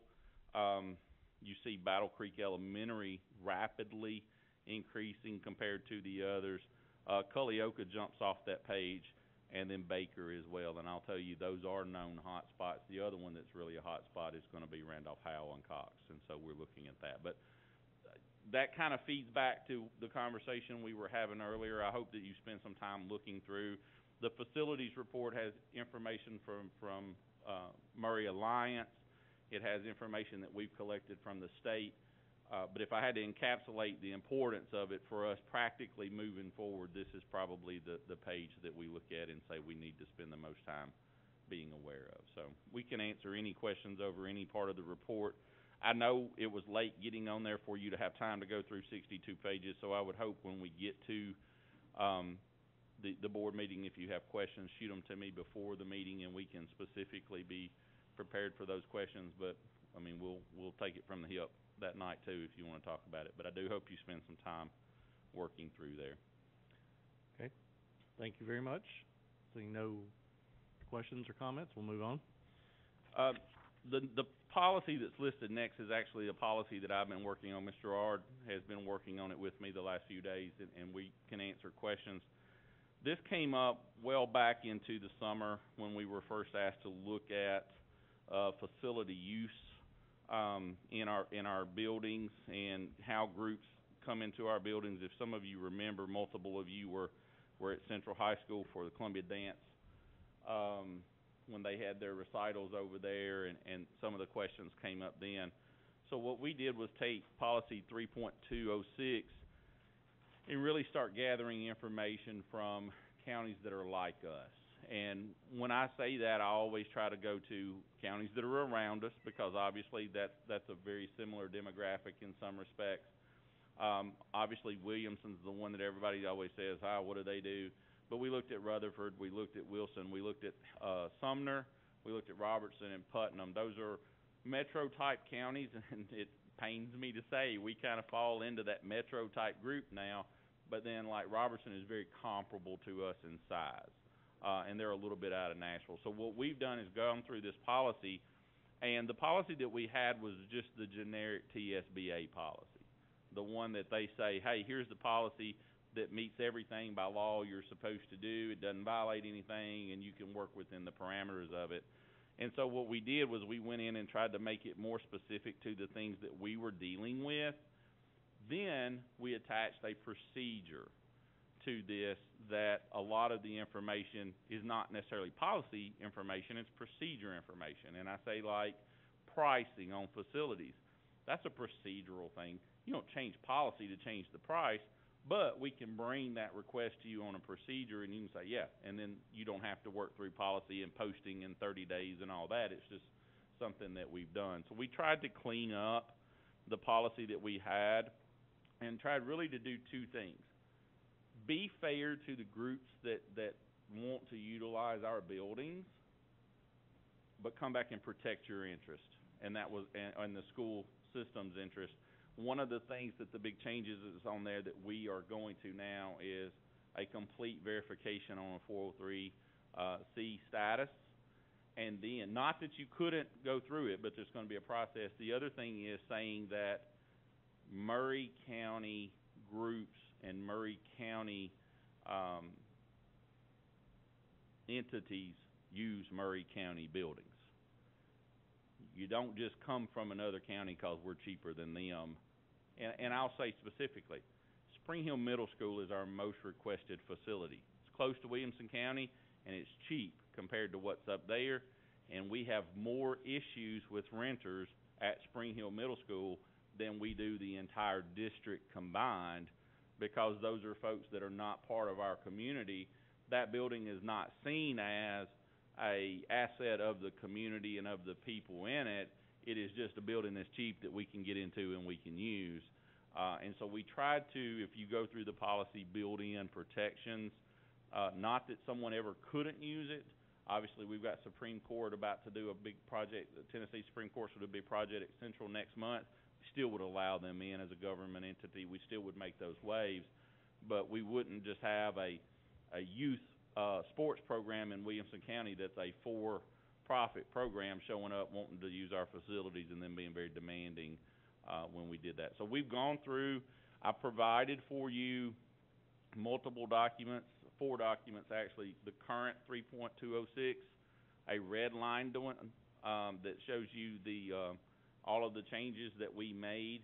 Then a clean one that's just the new one so you could read it, and then the procedures that we wrote to accompany the policy. So I know Ms. Parker specifically had questions about this and was the one that initially brought it up. I'll reach out to her and make sure any questions she has on this are cleared up. But as you go through this, and as you go through this, again, if you'll shoot me any questions and we can clear up anything that you have a question about, hopefully before time to get to a voting meeting. I wanna ask about the rate increases. I know you said you looked at other areas around us. How does this compare to what the cleaning actually costs versus the raises that are in here? So you'll see that right above the chart in the procedure that shows you the rates that we applied to the building. We actually just mentioned custodial services, and we gave 2 options. We found this to be the most common practice across districts, is that if you are the outside group, you can take on full responsibility for making our building back student ready at your cost. You can pay your people to clean it, but we put language in there that, you know, we're not providing the materials for this and we're not providing the people. When they do that and they sign up for that through Facilitron, we will make future usage conditional on them doing that. One of the things we're also doing is working on a site supervisor procedure that would take that site supervisor and make sure that they don't just leave. They verify that garbage was not stacked up beside the garbage can. It was actually taken to the compactor and put in the compactor. The second option is that they pay us and they contract through us for either ABM or HES to do the cleaning. And you can see that we put a flat $150 charge on that cleaning. And we feel like in most every case, and I mean very rarely, would anybody incur more than $150 in cleaning. Probably our biggest renter is the Bridge Church at Central, and they've talked to us about taking that cleaning on themselves. So we feel like that $150 would cover everything. We obviously would waive that for groups like the Boy Scouts, the Girl Scouts, but in most cases we feel that that's a very, and what we did was we found that when we talked to other districts, the flat cleaning fee was much more efficient for them, and they weren't having to go back and bill later on that, hey, we actually had 7 hours of cleaning, and they said, you know, sometimes you're $10 over, sometimes you're $10 under, but in the end it all worked out. So Okay. plus and I'm sorry, folks know what the actual cost is going to be when they sign up for it. Walk me through the price increases on this chart, please. Yes. So what we did was our recommendation to you was to look at per facility. Right now, it's just a flat thing. You can rent the whole building. We don't designate it. You come in, now we can designate you're gonna be in the auditorium, but technically you could rent the entire building at Baker for the same price you rent one classroom. So what we looked at is some of our larger renters, such as the churches, use multiple facilities, multiple rooms. So we came in, looked at what other districts are doing and said, we're gonna break down by the type of facility you're in. You see site supervisor, which is $20.50 per hour. That would cover everything. That's not what that supervisor would make, but that covers all of the benefits and the taxes that we have to pay out for that. Classrooms are just a $25 a day. Currently, again, you pay, if you want one classroom, you have to pay the whole fee that you would pay to get the gym. So we made it a 25 per day with a 25 maximum. Auditorium is $275 per day. We find that cleaning in our auditoriums is our most expensive endeavor that we get into. Our auditorium at Central has carpet, the auditorium at Spring Hill Middle has carpet, and we have to spend a good bit of money sometimes just cleaning up, regardless of the rules that we've given them about no food, no beverages. When they have an open recital or something like that, people have it in their purse and it ends up being a mess. Let me cut you off right there, because I think I heard something that kind of changes my question. We had not previously been charging per area used, correct? What was the flat fee? It's $150. Okay, and then what on top of that would increase that fee, Cleaning say fee. for a church? Cleaning fee. Okay. That would be billed later on through them, because we bill through Facilitron, so we could bill back. We do have a site supervisor fee that comes through there. I will say this, probably what I have been, and we've talked about this all the way back when we were on Zoom meetings, when we were talking about COVID, probably the biggest issue we've run into is that lots of principals have taken the liberty they currently have just to waive all the fees. And so they approve something in Facilitron with all the fees waived.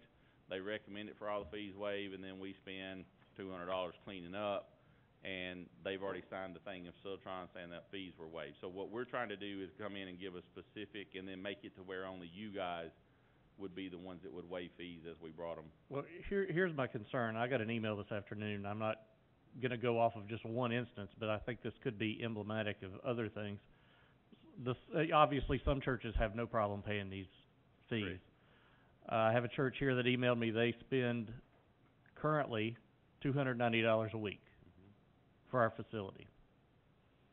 Under the new plan, they will be paying, or being asked to pay, $712 per week.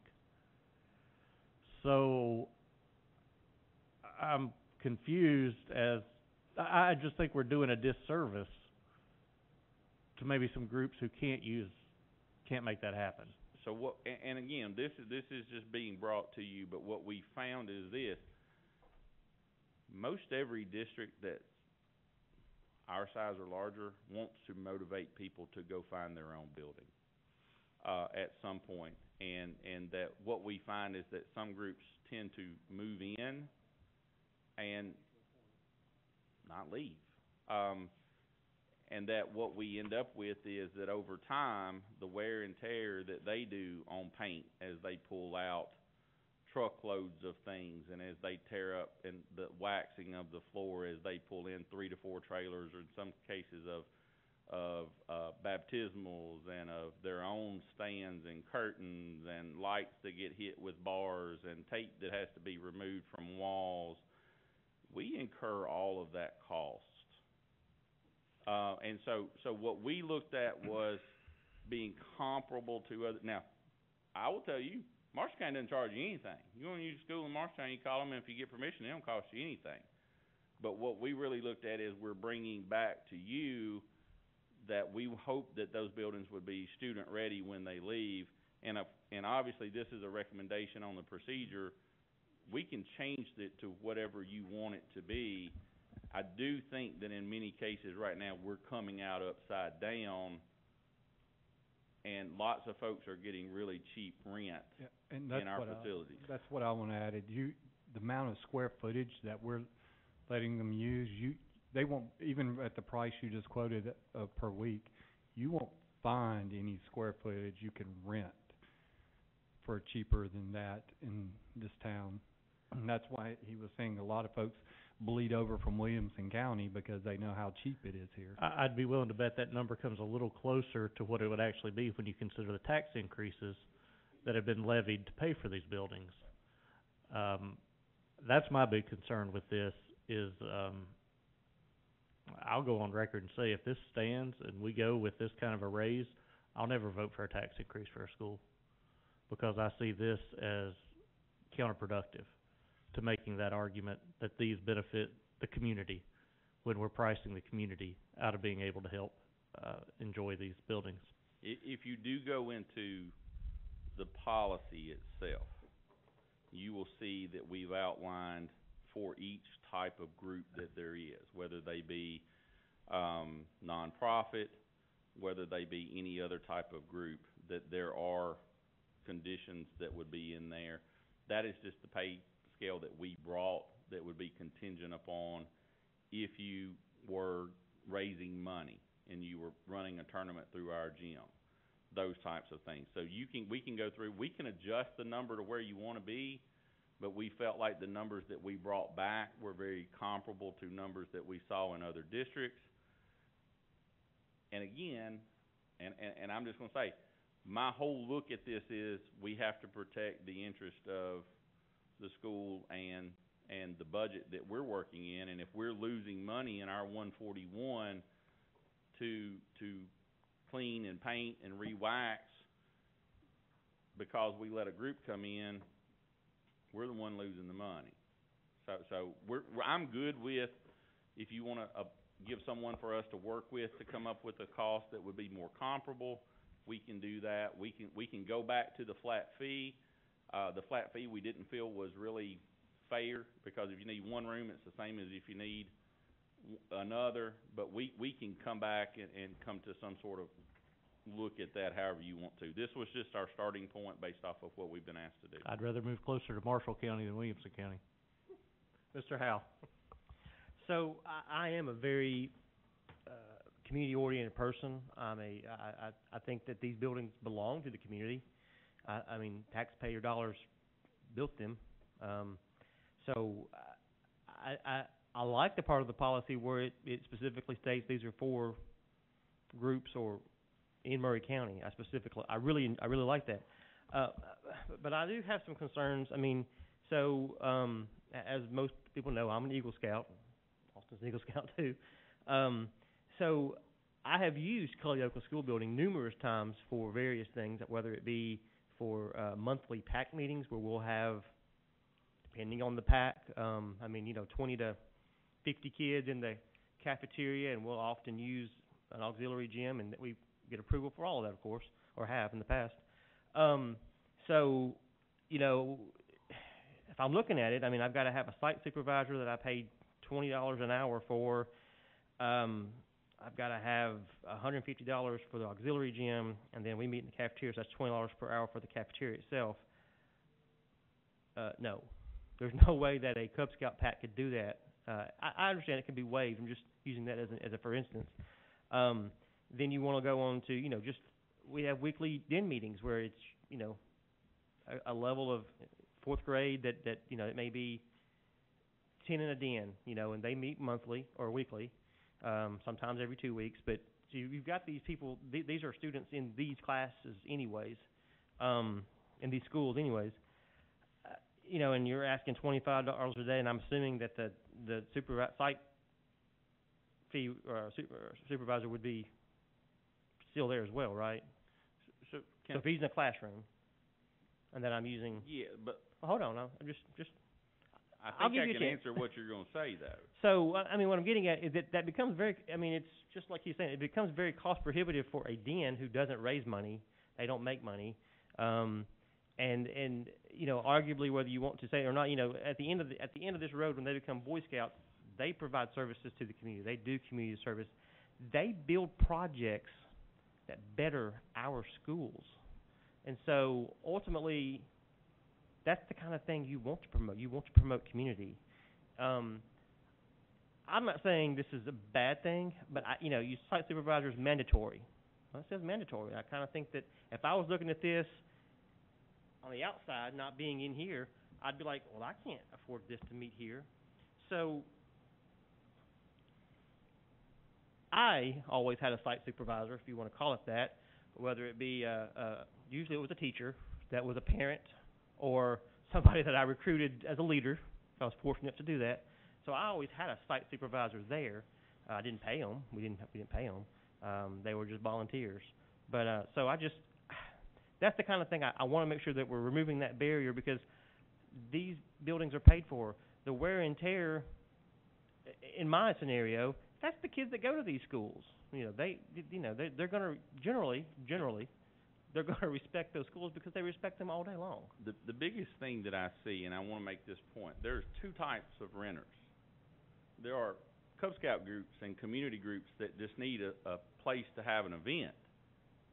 And then there are people who move into your building because it's cheaper than building their own, buying their own, or renting their own building. If you read through this entire policy and procedure, there is still leeway for this board to say, we don't charge Cub Scouts. That leeway is there for you to do that. For-profit groups that want to, and look, we can say sometimes we're non-profit, but our goal is to raise a whole lot of money, and we need your gym at Central High School all day from Friday night till Sunday evening, because we're going to make as much money as we can, and we're going to bring in all these AAU groups. Those aren't Maury County taxpayers that are in our building, and that's not the general reason that they're doing it. If you want to have church in our building, and look, I'm going to come off sounding real bad right here, because it's cheaper than buying your own building, that's not a taxpayer benefit. You don't get to have church in the memorial building because it's cheaper than building a building. Those are entities that are used. I mean, we have a church in our building right now that couldn't pay their rent, and they're back in our building because it's a cheap place to be. And I'm not, look, they're great. I'm not knocking that, but when from the school standpoint, when we look at that, they take sometimes lots of liberties. We say you're there for church, and then we find out they had a fish fry in the back parking lot because we were having church. And we put 47,000 things from our project cleanup. We just brought them and stuffed them in your dumpster because there's a dumpster at church, which is school. Though there's two very different groups, and if you read through this, what this does is still give this board the ability to say you can use this. If the school wants to use it, if a civic club wants to use it, if a government entity wants to use it, we're very open to that, and we can waive fees, we can do that. But if you're just using our building because we're cheap, we are incurring costs to maintain a building that those entities are benefiting from because we're cheap. I go to the memorial building, there's a cost associated with that. They don't rent out the courthouse. So while these are public buildings, the argument of you just get to use it because it's a public building, well, we don't get to go to the post office and have a banquet in the lobby. And so a lot of people look at us and say, well, it's a school, we paid for it. Well, we pay for lots of stuff, but what we're trying to do is bring to you a policy and a procedure that still allows those groups to use it, but that it protects basically our 141 in the long run. So I understand exactly what you're saying. What I'm saying is I don't want long-term renters. We're not in that business. I don't mind. If you could get them to agree with you, you'd make me the happiest person in the room. I don't mind a startup church or someone starting out or temporary, their building flooded or whatever, coming in. I don't have a problem with that. Maybe we should limit the long-term renter. Maybe we say, I understand you want to meet here, but you can meet here 36 times or whatever, and that's it. I don't have a problem with that. I really don't. I just want to make sure that these buildings are community buildings. They're open to community. There's one courthouse. It's right here. We have 23 that are facilities that are all across our county in communities that use these buildings. And I want to encourage that because that's what they're for. They're to be used. I don't want them to be sit there and be vacant. I would rather them be used with community groups and organizations using them. Like I said, long-term renters, that's, for-profit renters, those are all different stories. I don't, but I do want this to be sure that we are available to our community. And I hope that if you read through this, that we've addressed those issues in there. And again, the fee schedule that's on there, I'm happy to sit down with you guys as a group, or if you want a representative to come work with us on a fee for that. What we're really looking at are that second type of group that really is using the building, because, and I mean, what we find is we're cheap. You know, we're having state level beauty pageants at Spring Hill Middle School, and when you flat out ask, why are you at Spring Hill having a beauty? Well, we can't afford anywhere else. You're the cheapest building around. And then we fight lots of issues in maintaining that relationship, making sure that the facilities are left right. We've got a church that completely overrides our control system in the auditorium. We find things, Tommy will tell you, we find things plugged into walls all the time that a church just decided, hey, we're putting our own little network in here, our own boosters, because this is where we go to church. And you know, that is, and look, I'm coming off sounding really anti-church right now, and I don't mean to, but from an operational standpoint, it's an issue that we fight weekly in my office, making sure that things are done and that we're doing what we're supposed to by them and by y'all too. I'll say that I am in favor of keeping it within Murray County renters and nonprofits. I don't know too many nonprofit beauty pageants though, so I think they would be. Oh, they all have nonprofit pageants. They sure all have probably it, do. I promise. All right, Mr. Sims. Appreciate you bringing this, because on the previous schedule, I was one that was for sure thought we were too cheap. And honestly, when I looked at this, when I was going through this, I thought this was still too cheap. I feel like we are, even with these numbers, at the end of the day, they're not going to pay for these large groups coming into our buildings.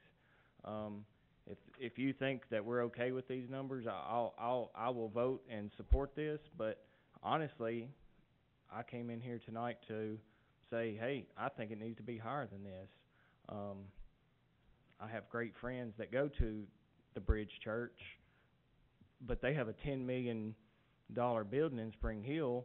Well, even if they pay $1,000 a week at ours, they don't have motivation to go anywhere. And like I said, not a knock on them. That's they've been brought up, and like I said, I have great friends that go there. And I will say they've been great to work with. So let me get on the record as I've bashed everybody. That's what they've been really good to work with. But I'm just using that as an example. There is no motivation for them to want to go anywhere else, and that's okay, I guess. But if we have a person there, if they're heavily using our facilities, water, power, we have insurance still, liability of them being in our buildings, I'm on board for even more, just to be honest. One thing just to say is that sometimes when we sign long-term agreements, and again, look, I'm not bashing that is our largest renter, so sometimes things come to a head the fastest. We oftentimes have to work volleyball tournaments and basketball tournaments that the school is helping to put on as a fundraiser or that type of thing around the schedule that they have to be in, because they're in the building for a certain amount of time. And then their breakdown and their setup has to be in the building. And that's not just with them, but sometimes we do find that, you know, we have to run school events when we get into long-term agreements around those groups, whereas if it's an event, we can designate and say, no, the school's already using the building that day, you can't be in there. And that's easier to do one time or two times than it is if we say you've got a year to you know, we're saying on this a year at most, and then it comes up for a renewal. The bridge right now signed a 5-year agreement, you know, several years ago. They signed a 5-year contract with the former administration, and we're kind of locked into that. And so, you know, it creates an issue that you just know, you know, we've got to schedule everything we're doing around these hours no matter what's going on. Prom, we have a prom on Saturday night, we got to get cleaned up no matter what, because church coming in on Sunday and they're paying to use our building. And those are, I mean, you know, sometimes staff would probably rather go home and come back and do it another time, but that's kind of how we have to work that. Thank you. Yeah, I would just, you know, I know there's some differences in this. I'd probably go with Mr. Sims. I think these numbers are a little low, having spent a whole lot of money on rent myself on buildings through the last few years. They look a little low to me as well. So I'm happy that we are, and I did read through both of these, and I really like the language in the policy that starts to talk about how the goal is not to make money. That's not what we're here to do, but we are here to make sure we're protecting our interests, and I think that's the right direction. I know a couple of years ago we went through this when we looked at the pricing for out of county students, for example. And we had just some random numbers originally. I don't know if anybody recalls that. And then we started to look at what the actual costs were, and we had to make some adjustments. So I'm happy to see that we're making some adjustments to make sure we cover our costs. And to be honest, there may be some things we tweak with this as we go. It's probably not perfect right off the bat. I think it's a great start personally, and I think we're heading the right direction to make sure that our interests. I don't want to cut things off to the public either, but I definitely we can't afford. Listen, we were just talking about the difficulties we have with pay, with other issues. We can't afford to be paying to clean up after somebody else with those dollars, because we're going to have to make sure we're maximizing every dollar we've got. And again, that's not to make money. That's just to make sure we're not losing money on those things. The public can still have access to these things. We just can't be, you know, basically funding those, because we've got plenty of other needs that we've got to take care of. Remember, we just argued about needing money for some textbooks, for example. And if we're having to pay thousands of dollars a year to clean up after different groups, we need to make sure that they're covering their costs and that we're not covering that, and then we can use our funds where we desperately need to use them. So I think this is a great start. I'm happy to see us move in this direction. Hopefully we can continue to refine it as needed to make sure that those groups that we really want in there are maybe some waived, some fees, scouts, or whatever else needs to be done. We can work through the details of that. And I would say too, the policy and the fee schedule, that's the reason we put it in procedure. The policy, I would hope you look at it as a policy, and then the fee schedule, you know, on a procedure. I mean, we can hold until we all agree upon what we're doing, until we implement that part of it. We just wanted to make sure, and we've talked about this in the past, that a policy like this that has lots of conditions, that we showed you a procedure on the front end so that you just didn't understand. You know, you just weren't taking our word that, hey, we're going to make sure this happens, but we were giving you actual rules that went through with that. I think we got to keep in mind that our main purpose is to educate kids, and if other things can fit in with that, then I'm all for it. My biggest sticking point is the long term renters, and I guess I come from a little different angle. I look at it as an equal opportunity across the county with any group. You know, if the AC goes out at my church, and I need my group of people need a temporary place to meet, but we can't because it's tied up with someone who it's become their home, then I just see that as a problem. And as far as facility use, I've been a proponent and told many people that when it comes to athletic facilities, we need to allow youth groups, whomever, to use those facilities as much as we can, just because the price of those facilities, you know, we have, and I say this all the time, and I'm a baseball guy, but we have baseball fields that sit empty all summer long. Nobody uses them, and then in my line of work, I'll have people tell me, well, we need more baseball fields, and I always say, well, you have this field and this field and this field that sit empty all year. So what we need as a community is a user agreement that, you know, user X can use Mount Pleasant High School baseball field, rather than putting that burden on a taxpayer to go out and build more facilities. But, Mr. Wilbur, Mr. Perriman brought up a point, and it sounds like we're beating on one group, but a contract that was signed by an administrator that no longer is an administrator, are we bound by that? Honestly, I don't know. I haven't seen it. Yes and no. I mean, you've got some agency there. Should have been signed? Probably not. I mean, without your approval going that far over that many fiscal years, no. I mean, it shouldn't have. Honestly, I couldn't say. I'd look at it, but he was your agent when he signed it, so they've got some reliance rights there. But for 5 years, I think that goes beyond. I mean, I don't see that would be binding on you for that long a time. But I don't know that you want to pick that fight. But you know, that's the other side of it is, I just don't see how you could be expected to be bound for 5 years. So along those lines, I would like to see to the proposed. I like the proposed policy, but I would like to put some hard numbers in there that say that, and you guys can word this a lot better than I can, but that this is a temporary thing, and put a number on it that outside users can use our facilities X number of times.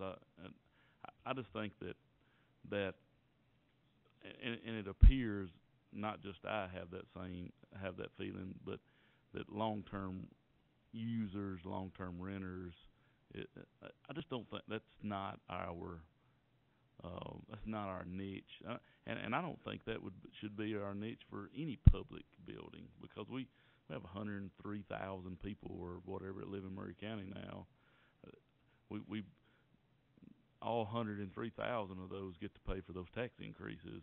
So, you know, I don't think that we should allow just one group of people to eat up the majority of the use of a facility. I will point out in the policy on the back second page there, or I'm looking at the corrected page where it's in red, under number 5, lease of facilities.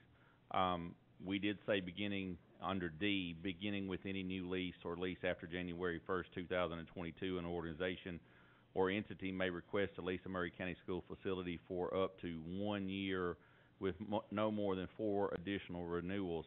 I will tell you that yesterday that said 1 year with 2 renewals, and I had several people in my office kind of say, well, and I said, okay, I can give to that because y'all are going to have to approve it and look at it anyway. But I did have it limited. I had them only being able to a 6 month that could only be renewed for a total of 3 years, because I found during COVID that doing 6 months blocks on our side was better in our interest. Now, I understand for those groups they would rather secure it for a year, and we didn't have anyone we didn't re-up in 6 months. But given the COVID issue, you know, we talked about, can people go to church when we can't go to school? And that was why I kind of had 6 months in there. So that specifically changed yesterday, just through conversation in our office. But my suggestion would be not that, and I hope I'm not not necessarily that y'all vote on this at the board meeting, but this is a talking point that maybe if we come back next month at a work session and we've had time for you guys to email questions and concerns and clarities, and we can talk through it again if you need to. This was the first time anyone laid eyes on it. If you want to vote on it, I'm good with that. But it's a pretty big policy, lengthy-wise. All right, Mr. Moore. So I guess personally, I like the idea that, and I didn't see in there the language. How do you differentiate between a weekly user, I guess, or versus someone that still would be annually using it, but only for a shorter period of time, I guess. Is there any way to differentiate that inside the policy itself? We don't look at, let's say you're gonna have a Pinewood Derby every April. Yeah. That's a one-time event. We don't necessarily Okay. look at you as a leaser. I mean, that would be the concern. So Yeah. I would just be, where I'm going with that is my gut would be, I don't see why anybody should be using any of our facilities for more than 2 consecutive years. I'm just gonna throw a number out there.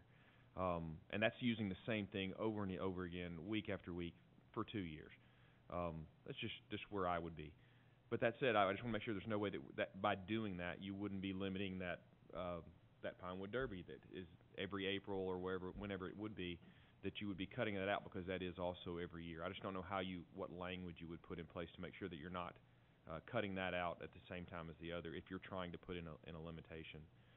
But I think that's probably going back to the 2-year time or whatever. Maybe it's a 1 year with a 1-year renewal. I think it would be something the rest of the board need to kind of discuss of what we feel like is a reasonable long-term use of our facilities. I don't know what everybody's probably got a little different opinion of that. I was hoping Mr. Lindsay would share exactly what he thought his was. I mean, that's just kind of where mine is that 2-year mark, a 12-month with an additional 12-month renewal. But after that, I'm of the opinion that I think we just shouldn't be homes for places for that long. We should be a place that I like the idea of what you said, that multiple groups should be able to use, serving more of the community rather than just the people that are able to lock in a big agreement. All right, so I think that we're bumping this to next month's work session from the sounds of it. We'll take it back up then. Other business, instructional low bids. Mr. Gaines. So the first one is for Imagine Learning, and that's for ESL. If you have any questions about it, you can talk to Ms. Ventura. ACT testing. Oh, I'm sorry. I missed it. That's just the routine agreement that we do every year for ACT testing. Okay. Consent on both of those? Okay. The third one, ready reading? Our ready reading, we're going to remove that at this time. We wanted to purchase that, but we were trying to find a vendor. We were trying to be able to purchase it through a co-op, and we are unable to find that, so we're going to have to do RFP. So we're going to take that off at this time. Unless we find one, but at this point we haven't found one. But if we do find one, we'll put the item on there. If not, we will remove it. Okay. All right. Over 25,000 for operations. The first thing that's listed there, 4.210, was the sale of the McDowell property. You guys know from the email that was sent last week, we did not have a bid on that property. I will say, apparently, no selling something generates more interest than anything else we could do, because lots of people are interested in it now. The process, I think, is what we needed to talk to you guys tonight about, what you want to do moving forward. If it's to sell the property, then we do have to repost it with a new minimum. I think Doug, would it be 10 days minimum, or we would have to go back to 30? 10 days is the minimum.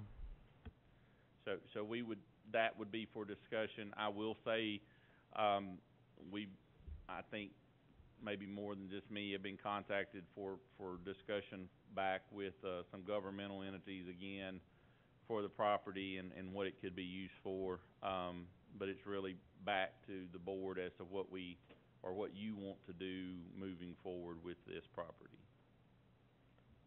I'd say go through the process. I mean, that's my opinion, go through the process again. And I will say, I would defer to Jake to say that is really our only option, is to go back and post it as an open bid again, because I've had a request to present a contract, that someone wants to present a contract on it, but I think it would have to be through an open bid process, and that's the only way we could do this. Yeah, that. A reserve price? we had the million on there, so I mean, that would probably, I do think that's probably the obstacle that was there, for what we think it is. I'll say, everybody knows that the building is the issue. You know, if it were an open lot, I think we'd have come closer to getting bids than it is a lot with that building sitting on it. So, just if we wanna have a discussion about reestablishing a minimum, or if you wanna talk about that at a voting meeting, and we don't have to have a minimum. It can just be for sale. We have a board member that is just dying to say, "I told you so." I can't imagine who that would be.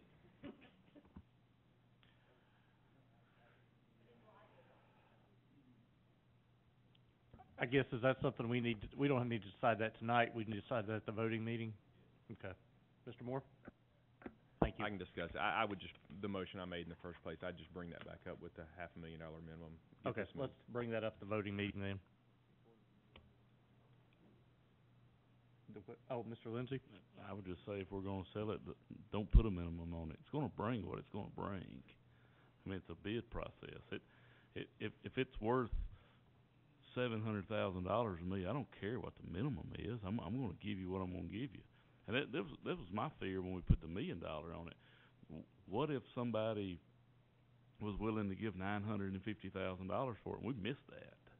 We didn't capture that person because we stuck a $1 million number on it. I mean, it's worth what it's worth to me. What you tell me it's worth doesn't mean a thing to me. So my suggestion would be, if this is the way this board wants to go, then we just put it up and we take bids on it, and if we still have to approve that bid, is my understanding. If it comes in at the highest bid we get's $100,000 and we don't wanna take that, we can vote to not take that and go a different direction. I mean, if you wanna list it with final approval of the board, you're gonna have to specify that in the bid advertisement. That'd be my only concern there. If it's gonna come back to you, otherwise there's gonna be a contract signed, because you're turning over to the purchasing, or the budget office to make the sale. So, yeah, we need to work through that at the meeting, if that's something you're interested in. Is no minimum, but come back to you guys for approval. More? Sorry, Mr. Moore? I'll dive back into it. So part of the reason that where I had originally, in my head, set my bid minimum was that, in my opinion, I mean, although I do want to get rid of the liability there is some value to that property, even to the school system, in various ways, as a tool and in various forms, or just as real property itself. So, I mean, I'm not randomly just throwing a number out there. I think there is some value, and I think it's worthwhile for each of us as board members to kind of consider maybe what that is to us, as we set a minimum. Although I do like the, just throw it out there and let it go. Part of me likes that, but I realize too that we may have some value there if we, worst come to worst, that we wanted to sit on that property, we had to keep that property, we could find uses for it, and that does have value for us. So I just would say we should each kind of consider what that is as we look at what that number may need to be. All right, so we'll move that to new business for the meeting. Vehicle purchases. 4.2.2 is a vehicle for technology. Mr. Schuyler's here to speak to this, and this is money that they've been able to scrape together because they are not supporting McDowell this year. So I'll let him go into further detail on that. You literally said everything I was going to say, so I'm here to answer any questions you guys have. Ms. Kinzer? You're purchasing it in Wilson County, did I read that wrong? That's the state contract. It's a state contract? Yeah. Okay. Mr. Lindsey? Why a small truck? Why Colorado? You cannot get anything, so we have a new employee starting tomorrow. If you try to order anything full size from anybody right now, it's impossible. Literally, we had them call and they said, this is the biggest thing you're gonna get. Actually, with Snowmageddon we had last year, we went 4-wheel drive. This is it. We could be waiting they wouldn't even give me a timeline. So if you tried to order a full-size Chevy 2022, they won't even do it. So you can't even do it. So this is the best we could do for now. And we have employees starting tomorrow and then 2 more next Wednesday. We don't have vehicles. All right, so I'm gonna get on my soapbox again. Yep. Why Chevrolet? State contract. But state contract also is a Dodge from the dealership that sits in Columbia, Tennessee. So when we keep things common, so the other vehicles we have are Chevy, when we take them in, they keep oil filters, they keep stuff that's common. It's the same engine, just a bigger cab. So I love you, but that's not a good answer. it's honest answer. They, It's an honest answer. They do have two of these Colorados that they have found, because they're rarely hauling large items, they're taking computers and different things, that they've been sufficient.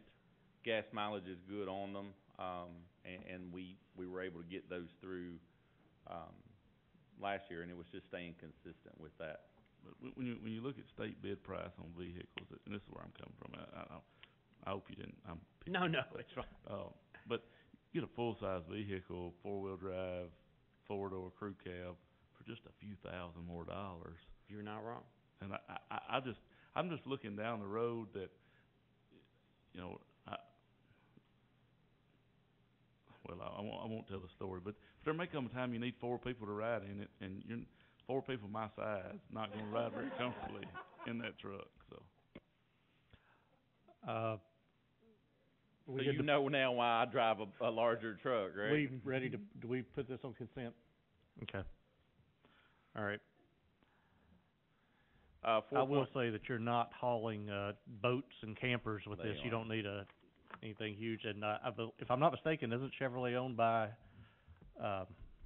that big company that sits in the north side of our county?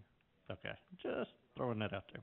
I will say that last time that question came up, we bought one of those vehicles made up there at the north side of the county. We tried to support that. All right, go ahead. 4.2.3.1 and 4.2.3.2 are really tied together.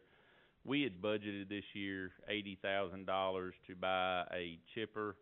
I know that doesn't sound in the educational world as the most important thing, but I told you we have 550 acres.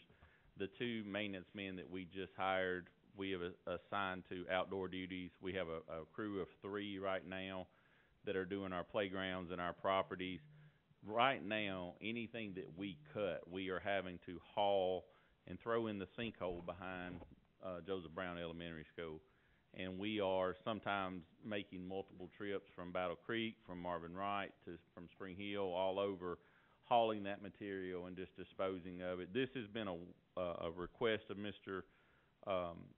Murray for quite a while, that he feels like this will save us money in the long run because we're not driving back and forth. This is a new chipper that's bought off of a Sourcewell contract. It's a diesel, a little bit heavier than the others. It's $43,000. That was our original ask, was a chipper and a used backhoe. We got into the used backhoe building market and found out that for about $40,000, which was what we had budgeted, you're buying other folks' junk. And I mean, the best one we found had rear seals leaking, and the hydraulic lines need to be replaced, and the brakes don't work, and the lights don't work on it, and that was $37,000. So we looked at what does it cost to just buy a new one. The one that we have right now is a 1984 model that was bought in 1997 as a used piece of equipment. So I will say that for our maintenance staff, they take good care of things and they can hold things together. Last spring, you guys allowed us to buy a skid loader with a 6-foot bush hog on it, and I think if you've been to Battle Creek, if you've been to Central to Cox, you'll see the good work that we're doing with it, and we think it's going to hold up a long time. So we priced a new backhoe, and it is off of a state contract. You can see there it's over $100,000. What we did was sit down and look real hard at our maintenance budget, and we feel that if we manage our funds correctly through the 499 line for the rest of the year, we can take the difference that we are lacking in equipment money in 17, move it from 499, and we'll still be able to do everything we should be able to do. We just have to be very diligent with what we're doing. But we feel the same thing. In the long run, this new piece of equipment will save us more money and more time than we've had anywhere. When we were working on the Hampshire sewer, we blew a hydraulic line in the middle of everything, and so it's a big ask, but we can cover it out of the maintenance budget and not move any money from anywhere else. This doesn't take any money. We're not asking for fund balance on this. but we can cover it in-house, and it's very much needed. Let me, just ask a quick question. The, wood that would be chipped, is that reusable It throughout the district? Do we do the playgrounds in that, or do we do something else? We can't use that on That's the what I playground. thought. You We couldn't. we could use it around for other trees, landscaping yeah. We just purposes. can't use it on playground. Okay, thank you. All right, consent for this? All right, consent it is. Thank you. Renewal of ASP contract. This is a contract that allows us to do repairs for ASUS. It's no money, there's no money obligation whatsoever, but, because we checked with everybody just to do due diligence, we need to bring it to y'all to make sure you guys agree with the contract. But there's no money on our behalf. We just do the repairs. They make sure we get the parts. They don't send somebody out and they're done quickly. No money contract? I think that could go on consent.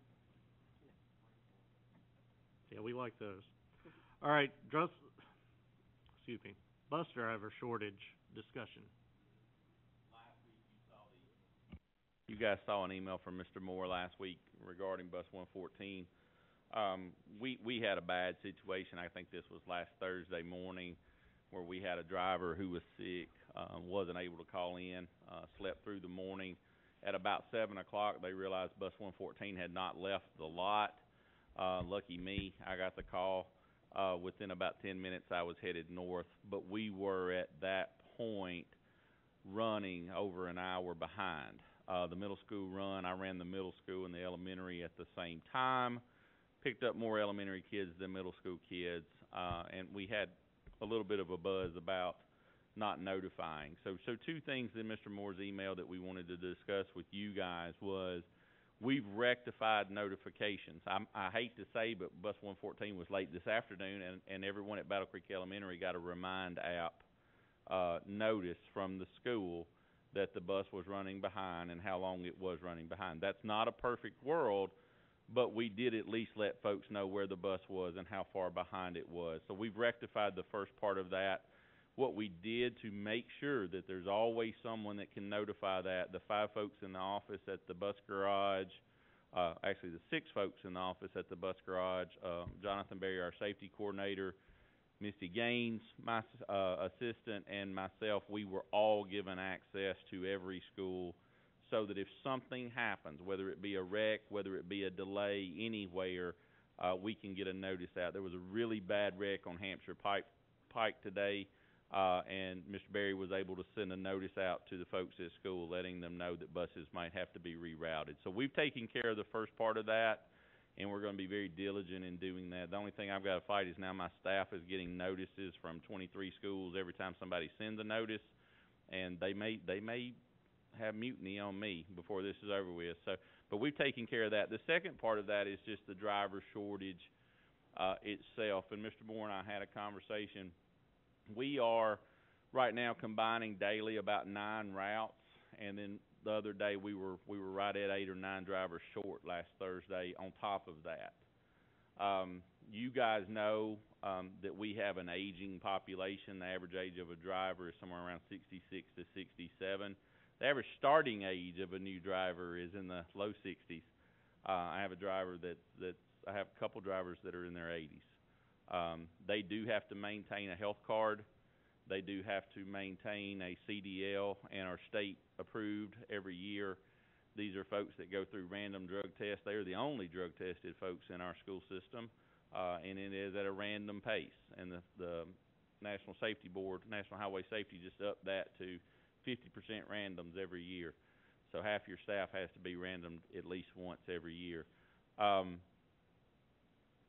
Problem that we see, and I didn't bring anything to ask for you tonight since this was discussion, but we want to do this moving forward, is talk about the pay. And I know, and I'm not going to get on the soapbox. We've already kind of gone through that. I will say I have 405 employees on my side of the house, and if you include me, 2 of my people are certified. Everyone else is classified. A bus driver, a regular ed bus driver, makes $67.48 a day. Special needs driver makes $71.48 a day. A substitute with a high school degree or a GED makes $86 a day, and they are not subject to drug tests. They do not maintain a health card, and they do not have to carry a CDL. This is just one example. Miss Gerard and I have had this conversation twice in the last couple of days. It goes back to the conversation y'all have had. As much as I say we need to do something with bus drivers specifically, because this is a big hole right now, I'm leery of doing a whole lot for one group ahead of a salary study. But we have one leaving at the end of the month. He's moving to Florida because they pay $25 an hour. We have 4 leaving at Christmas, and Mr. Pinkston told me today he has somewhere between 9 to 15 that have told him they're contemplating leaving at the end of the year. So we have an issue that is arising, that is getting more every day. Marshall County starts drivers at $82 a day, and they are looking to up that. And the way that we've looked at other districts, Marshall County had the most sensible way. They pay drivers with starting pay what you pay a substitute. Now they do have a graduated from there up, but if you paid $86 a day, that's $21.50 an hour compared to $16.87 or $17.87. So the discussion is that maybe not right now, but as we move forward, and look, across my departments, I have needs. We have building operators that make less than $11 an hour, and we can't get them. We have lots of low-paying jobs that are very painful. I've said this to you before, and I say this as a certified employee, and I hope that all the certified people understand what I'm saying. You make a livable wage as a certified employee. We have a lot of classified folks that don't make a livable wage. And we have a lot of folks that work for benefits and a lot of folks that work for goodness. And I will tell you, a lot of folks at the bus garage work because they want something to do. They start gathering at the garage in the morning about 4:15 because it is their community, and they're there for the kids. They're there for each other. That group of folks is passing, and I don't mean that in a disrespectful way. They're leaving. They're leaving our workforce. In the 7 years that I've been associated with transportation, it is the only department that I know of that has lost at least one employee every year. We've lost a transportation employee this year. It is an aging staff. It is one that is struggling, and it is struggling for us to maintain. So, as I told Mr. Moore the other day, the only way that I see this, and the only way other districts are solving this transportation issue, is they're upping the hours that they pay, and they're upping the pay. In Williamson County, you can make up to $28,000–$30,000 a year driving a school bus. They pay $3 an hour, or they did. I don't want to quote that, but they used to pay $3 an hour if you came from out of county to drive a bus in their county. Some drivers work 4 hours, some drivers work 6 hours. All bus drivers in Metro are paid for 8 hours. They don't work 8 hours. I have issues with paying someone for hours that they don't work, but I also understand why those counties have done what they've done. So the issue that maybe the spark for discussion tonight is we are in a hard place for these folks. And I will tell you this, I drove a bus for almost 13 years as a coach and as a teacher and an administrator, and it's one thing to drive a bunch of kids to a field trip with 2 or 3 teachers on the bus, and you're not really worried about what's going on behind you because the teachers have it.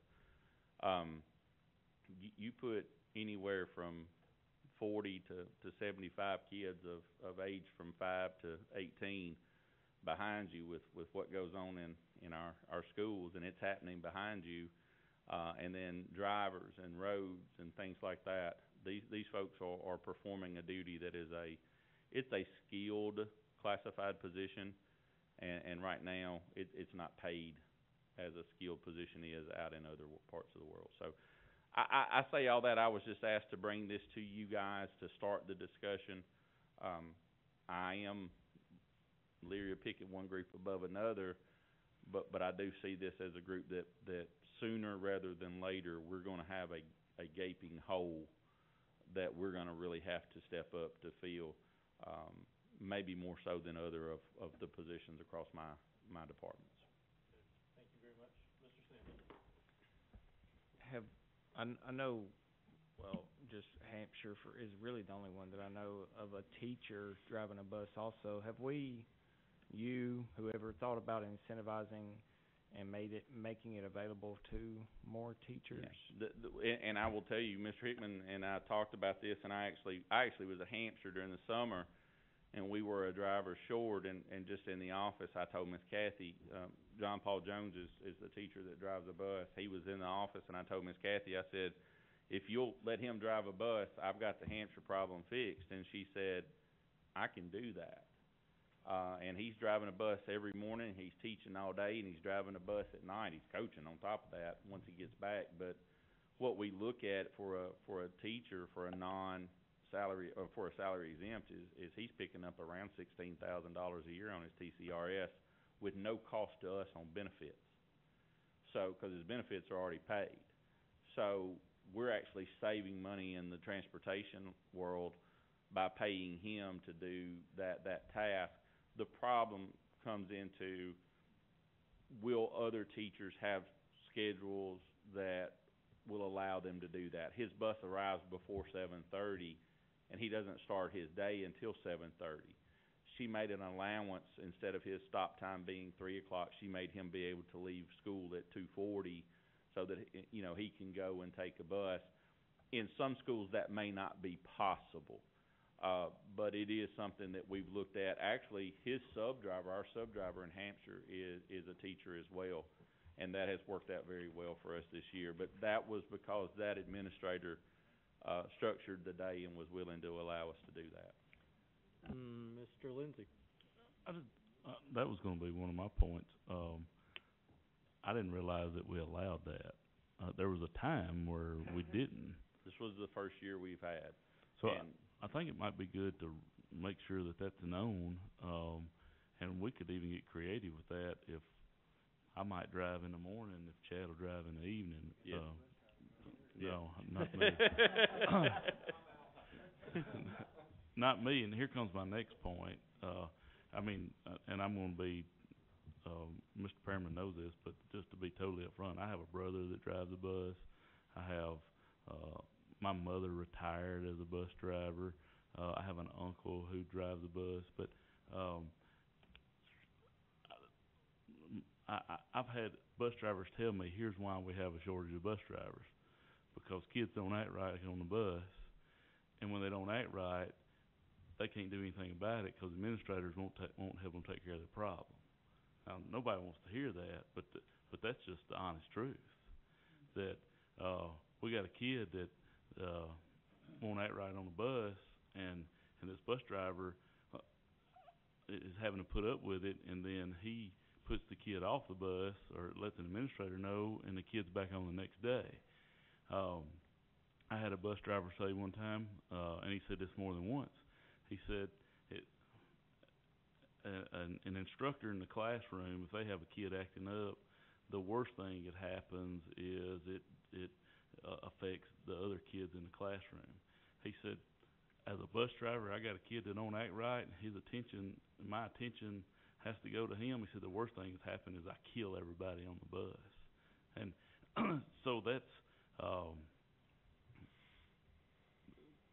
there's a lot of issues that go around there. But I think we could help our bus drivers out by, first off, you know, and we talked about this in our retreat from a discipline standpoint.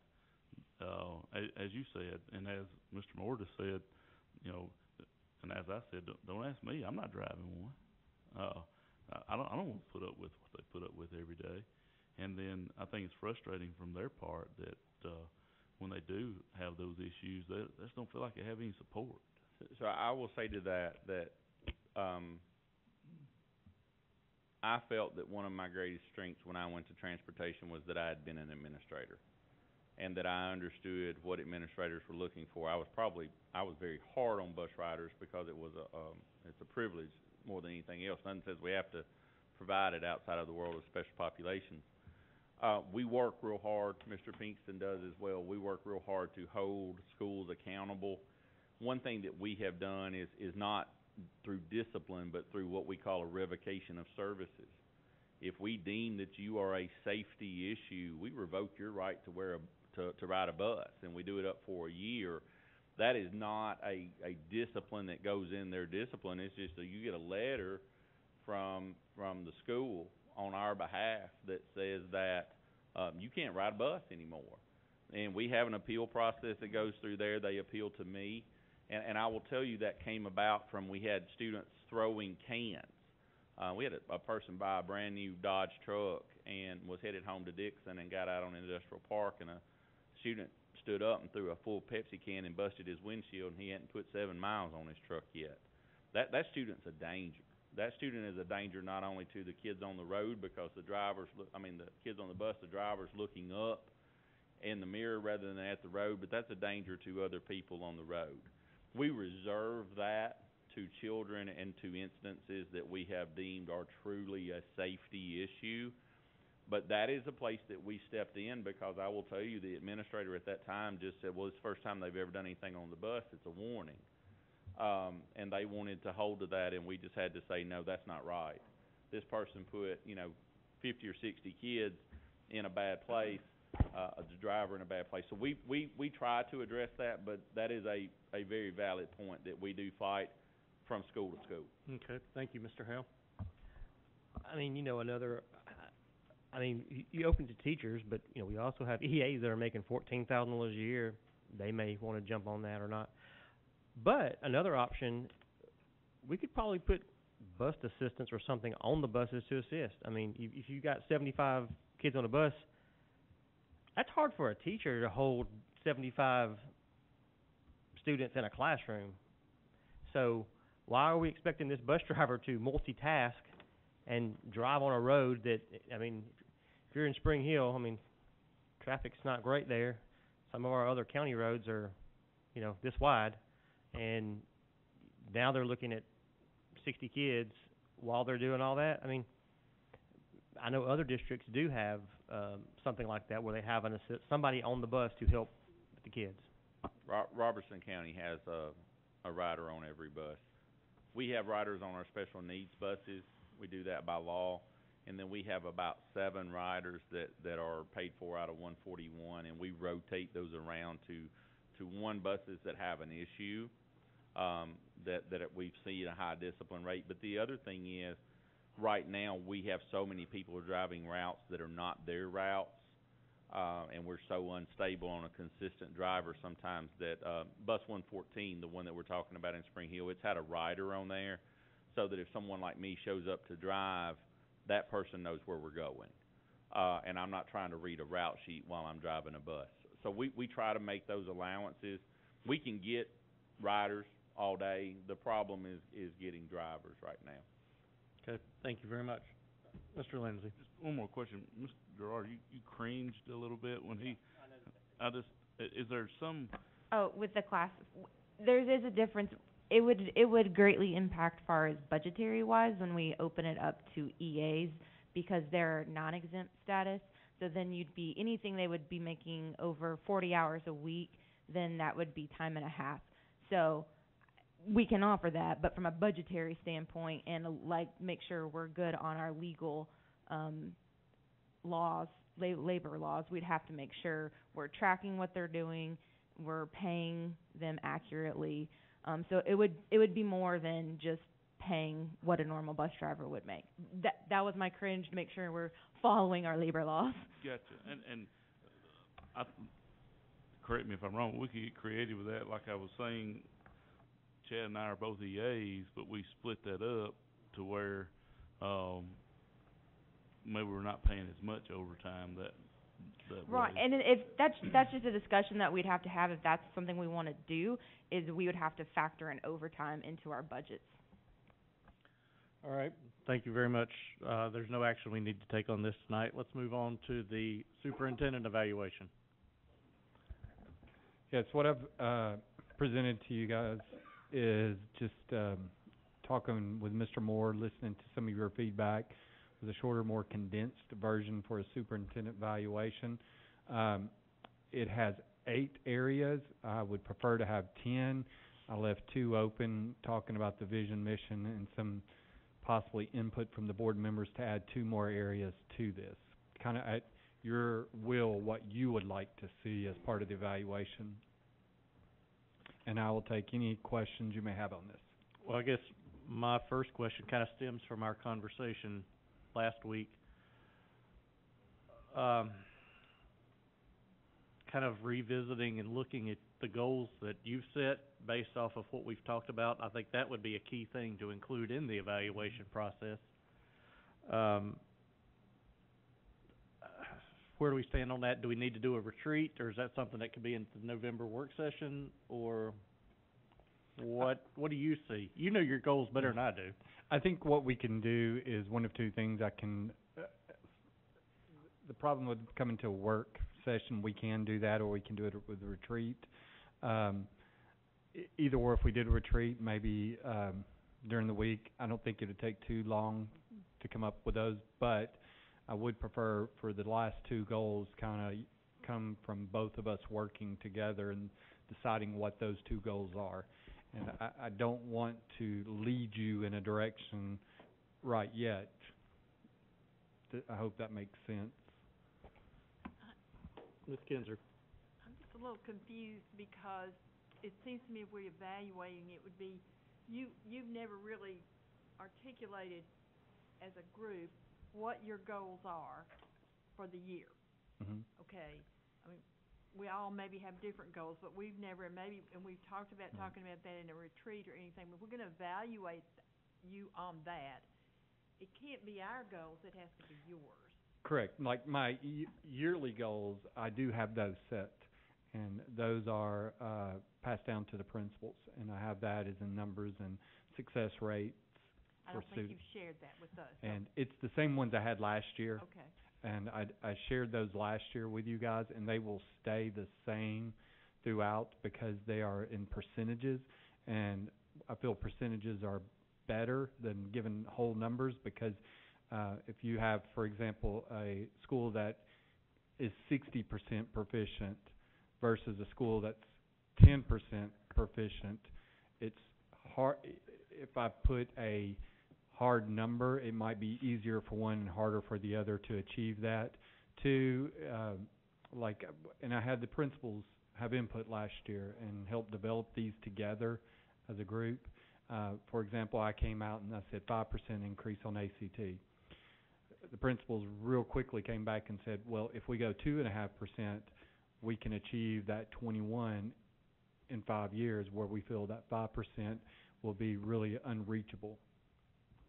So those are some of the things we did, and I'll send those back to you guys, those same goals. It's the same ones in the probably springish, winterish I sent to you guys. Thank you. Yeah, we'd appreciate seeing that. Mr. Moore. So, yeah, I had already looked at this and had a couple of thoughts on this. I know, for one, I like that it's a little more brief than we've looked at in the past. I think it encompasses, I mean, we can always, as I go into the questions, some of them I think we could probably pick apart and do something a little different. I would love to hear some feedback from other people. I think the biggest thing for me that, and one of the requests I had to go with that too, and I think it's been added, you did add in there about that, that a narrative of some form was required if you gave a 1 or a 2 on those, and I think that's vitally important. More so for the superintendent to have some feedback from where we're at. I mean, I'll be honest, if I just gave him a bunch of 1s going through here, I don't know if he's going to get much information from that. So I think it's important that that's a piece that's included. I will say, if you go to the instructions, the items number 3 and 4 is a pretty stark difference from what we do now.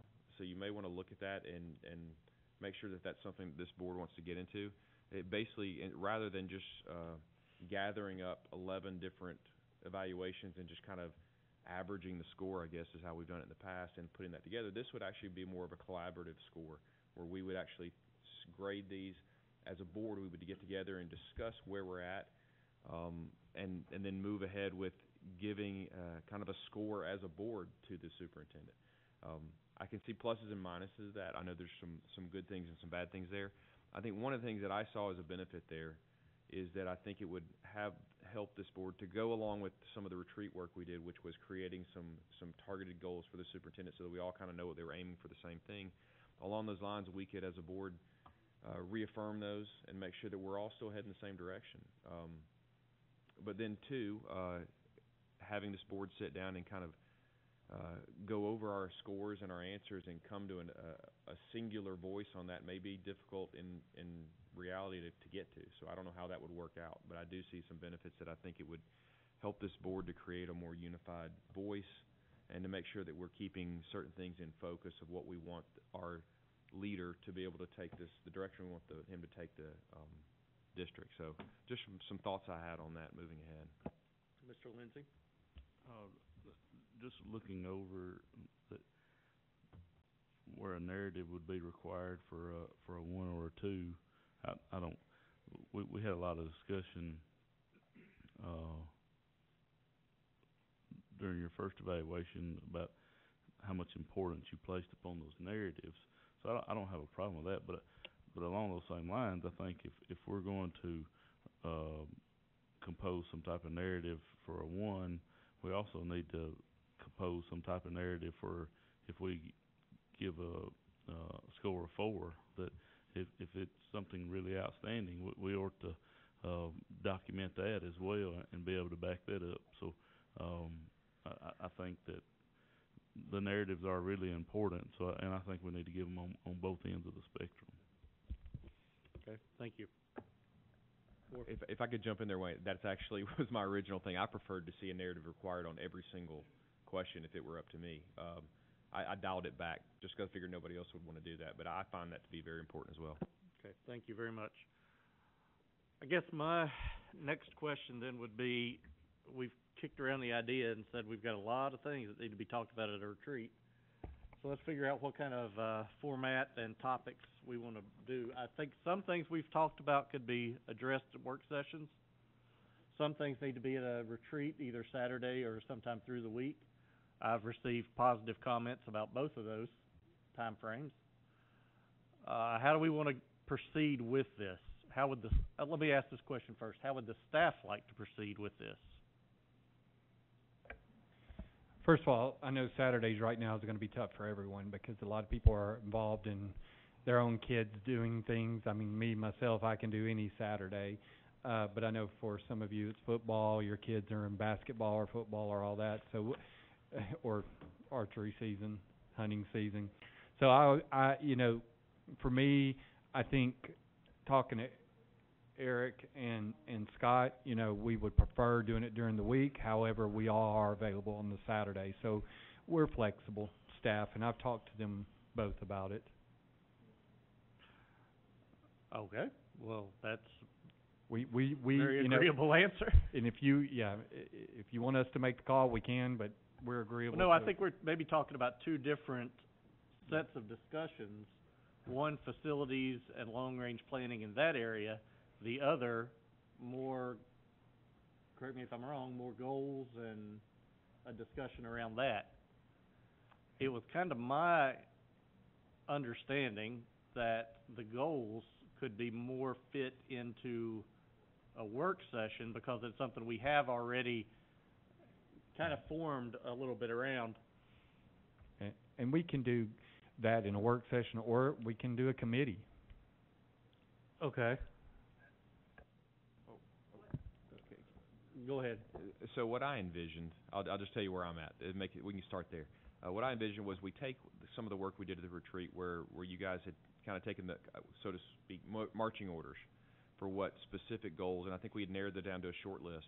What I think Mr. Chairman was looking at was if you could bring us essentially that short list and we could carve out a time in a work session, review that, and then basically as a board we could move that on to and just sign off on it. Either maybe we take a formal vote on it just to say that this is what we agree is our fiscal year, 21, 22 goals, and that would carry us for the next year. That's how I envisioned that part taking place. I don't know if anyone else saw it differently. Yeah, no, that's what I was going for. Okay. So we could do that at the November work session. I will point out, though, that everybody looked at tonight's agenda and commented, oh, there's not much controversial on here, and now we're into 2 hours and 40 minutes of discussing non-controversial issues. So let's add a whole discussion about long-range goals on there next month. The other discussion then we need to have, and I think this is a very pressing one, is the facilities planning. If for no other reason, we need to decide what kind of colors we're putting in the school at the Battle Creek property. Where is that a Saturday morning discussion? Okay. let's go for a Saturday morning discussion. I'd say let's go ahead and start at least discussing what we're looking at with the Saturdays.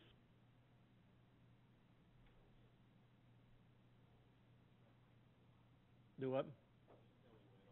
November 13th. Saturday, November 13th. Chad can do that, so that's when we're having it. I get 2 off a month, so I'm giving that one up. Does that push us too late, though? Okay. Last work session, we actually adopted the building plan in January last year. So if we meet in November and work through November and then December, if we do that initial meeting, maybe then a work session or a board meeting, we can have it done by January, I think. Let's see if that comes before. That'd actually be after the work session. I don't know if that matters or not. I think if we have that Saturday discussion, then we can bring that in December. So the voting I think meeting. if we're good in January as we go into budgeting is when we really need to do it. Okay. Go ahead, Mr. Moore. Yeah, so just so I understand how we're gonna go into that, I would think you're gonna bring us kind of your ideas for a 5-year plan, as well as any facilities-related hot button topics you feel like you need some clarification on to move through this next year. Yes, and just so you know, I have asked all of my departments. We do this with buses anyway. We give you a 5-year rotation that we send to the commission so that they're aware of what's coming capital-wise. I've asked Tommy to do the same thing for devices that we see need to be replaced, whether it's funded through 141 or through capital. Operationally, we're gonna bring you 5-year plans that you may just take it as an FYI, but we're trying to look more holistically at everything that we're gonna need, from money to buy land, to buildings, to grounds, to those types of things, so that we're giving you a realistic, Chris is gonna bring numbers for a realistic 189 ask, and then what could go in 141. So we're trying to do a more overarching look, whether you need that time. The big discussion will come back to the buildings. But we're trying to at least provide information so that you see more than, these things shouldn't come up month to month and surprise everybody. All right, thank you. Okay. Mr. Lindsey? Nobody wants to say it, so I'll just say it, but we gotta decide what we're gonna name the school at Battle Creek. So, do we need to wait till December to do that? I mean, in the planning process, we don't, and I'm gonna call it trivial, and it may not be to anybody else, but I don't wanna put you behind the 8 ball over a name. No, I know I said that Saturday morning. I just sooner rather than later. I think that if we discuss it, that may be something that you discuss in November. Take action in December. We're good. I mean, we're early enough in this planning phase right now that we haven't gotten to those types of things, but that will come up rather quickly. Okay, thank you. All right, so we will meet November 13th in the morning for our Saturday retreat. We will tackle the goals portion at our next work session in November. We will have our next voting meeting on the 2nd of November, regularly scheduled. Anything else I'm forgetting, folks? I wrote down 8:30.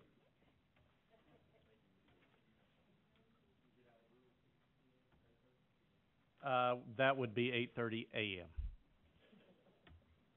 Thank you, Mr. Lacona.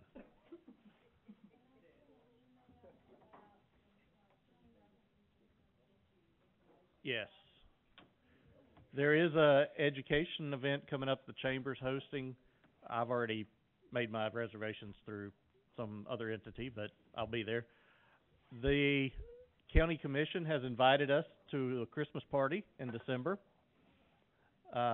As it stands now, Chairman Morrow and myself will be providing musical entertainment. How's that for you? And there was one other thing I was supposed to add and announce. Oh, there's a Veterans Day event honoring Mr. Patterson from who passed away from the Veterans Administration, and I'll forward that email to everybody as well. Mr. Laconin. I have an announcement, from finance. Ready Sub is coming, Kronos is coming, it's actually already being used in food service at this time.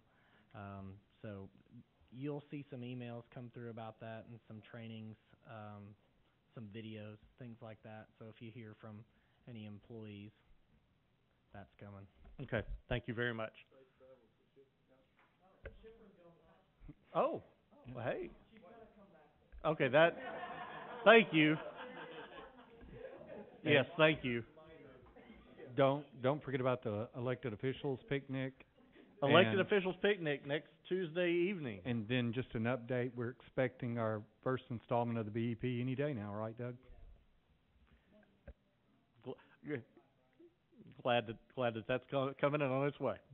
Thank you very much. All right, y'all have a good night. I'll see you again, November. Unless you come next Tuesday to the elected officials thing.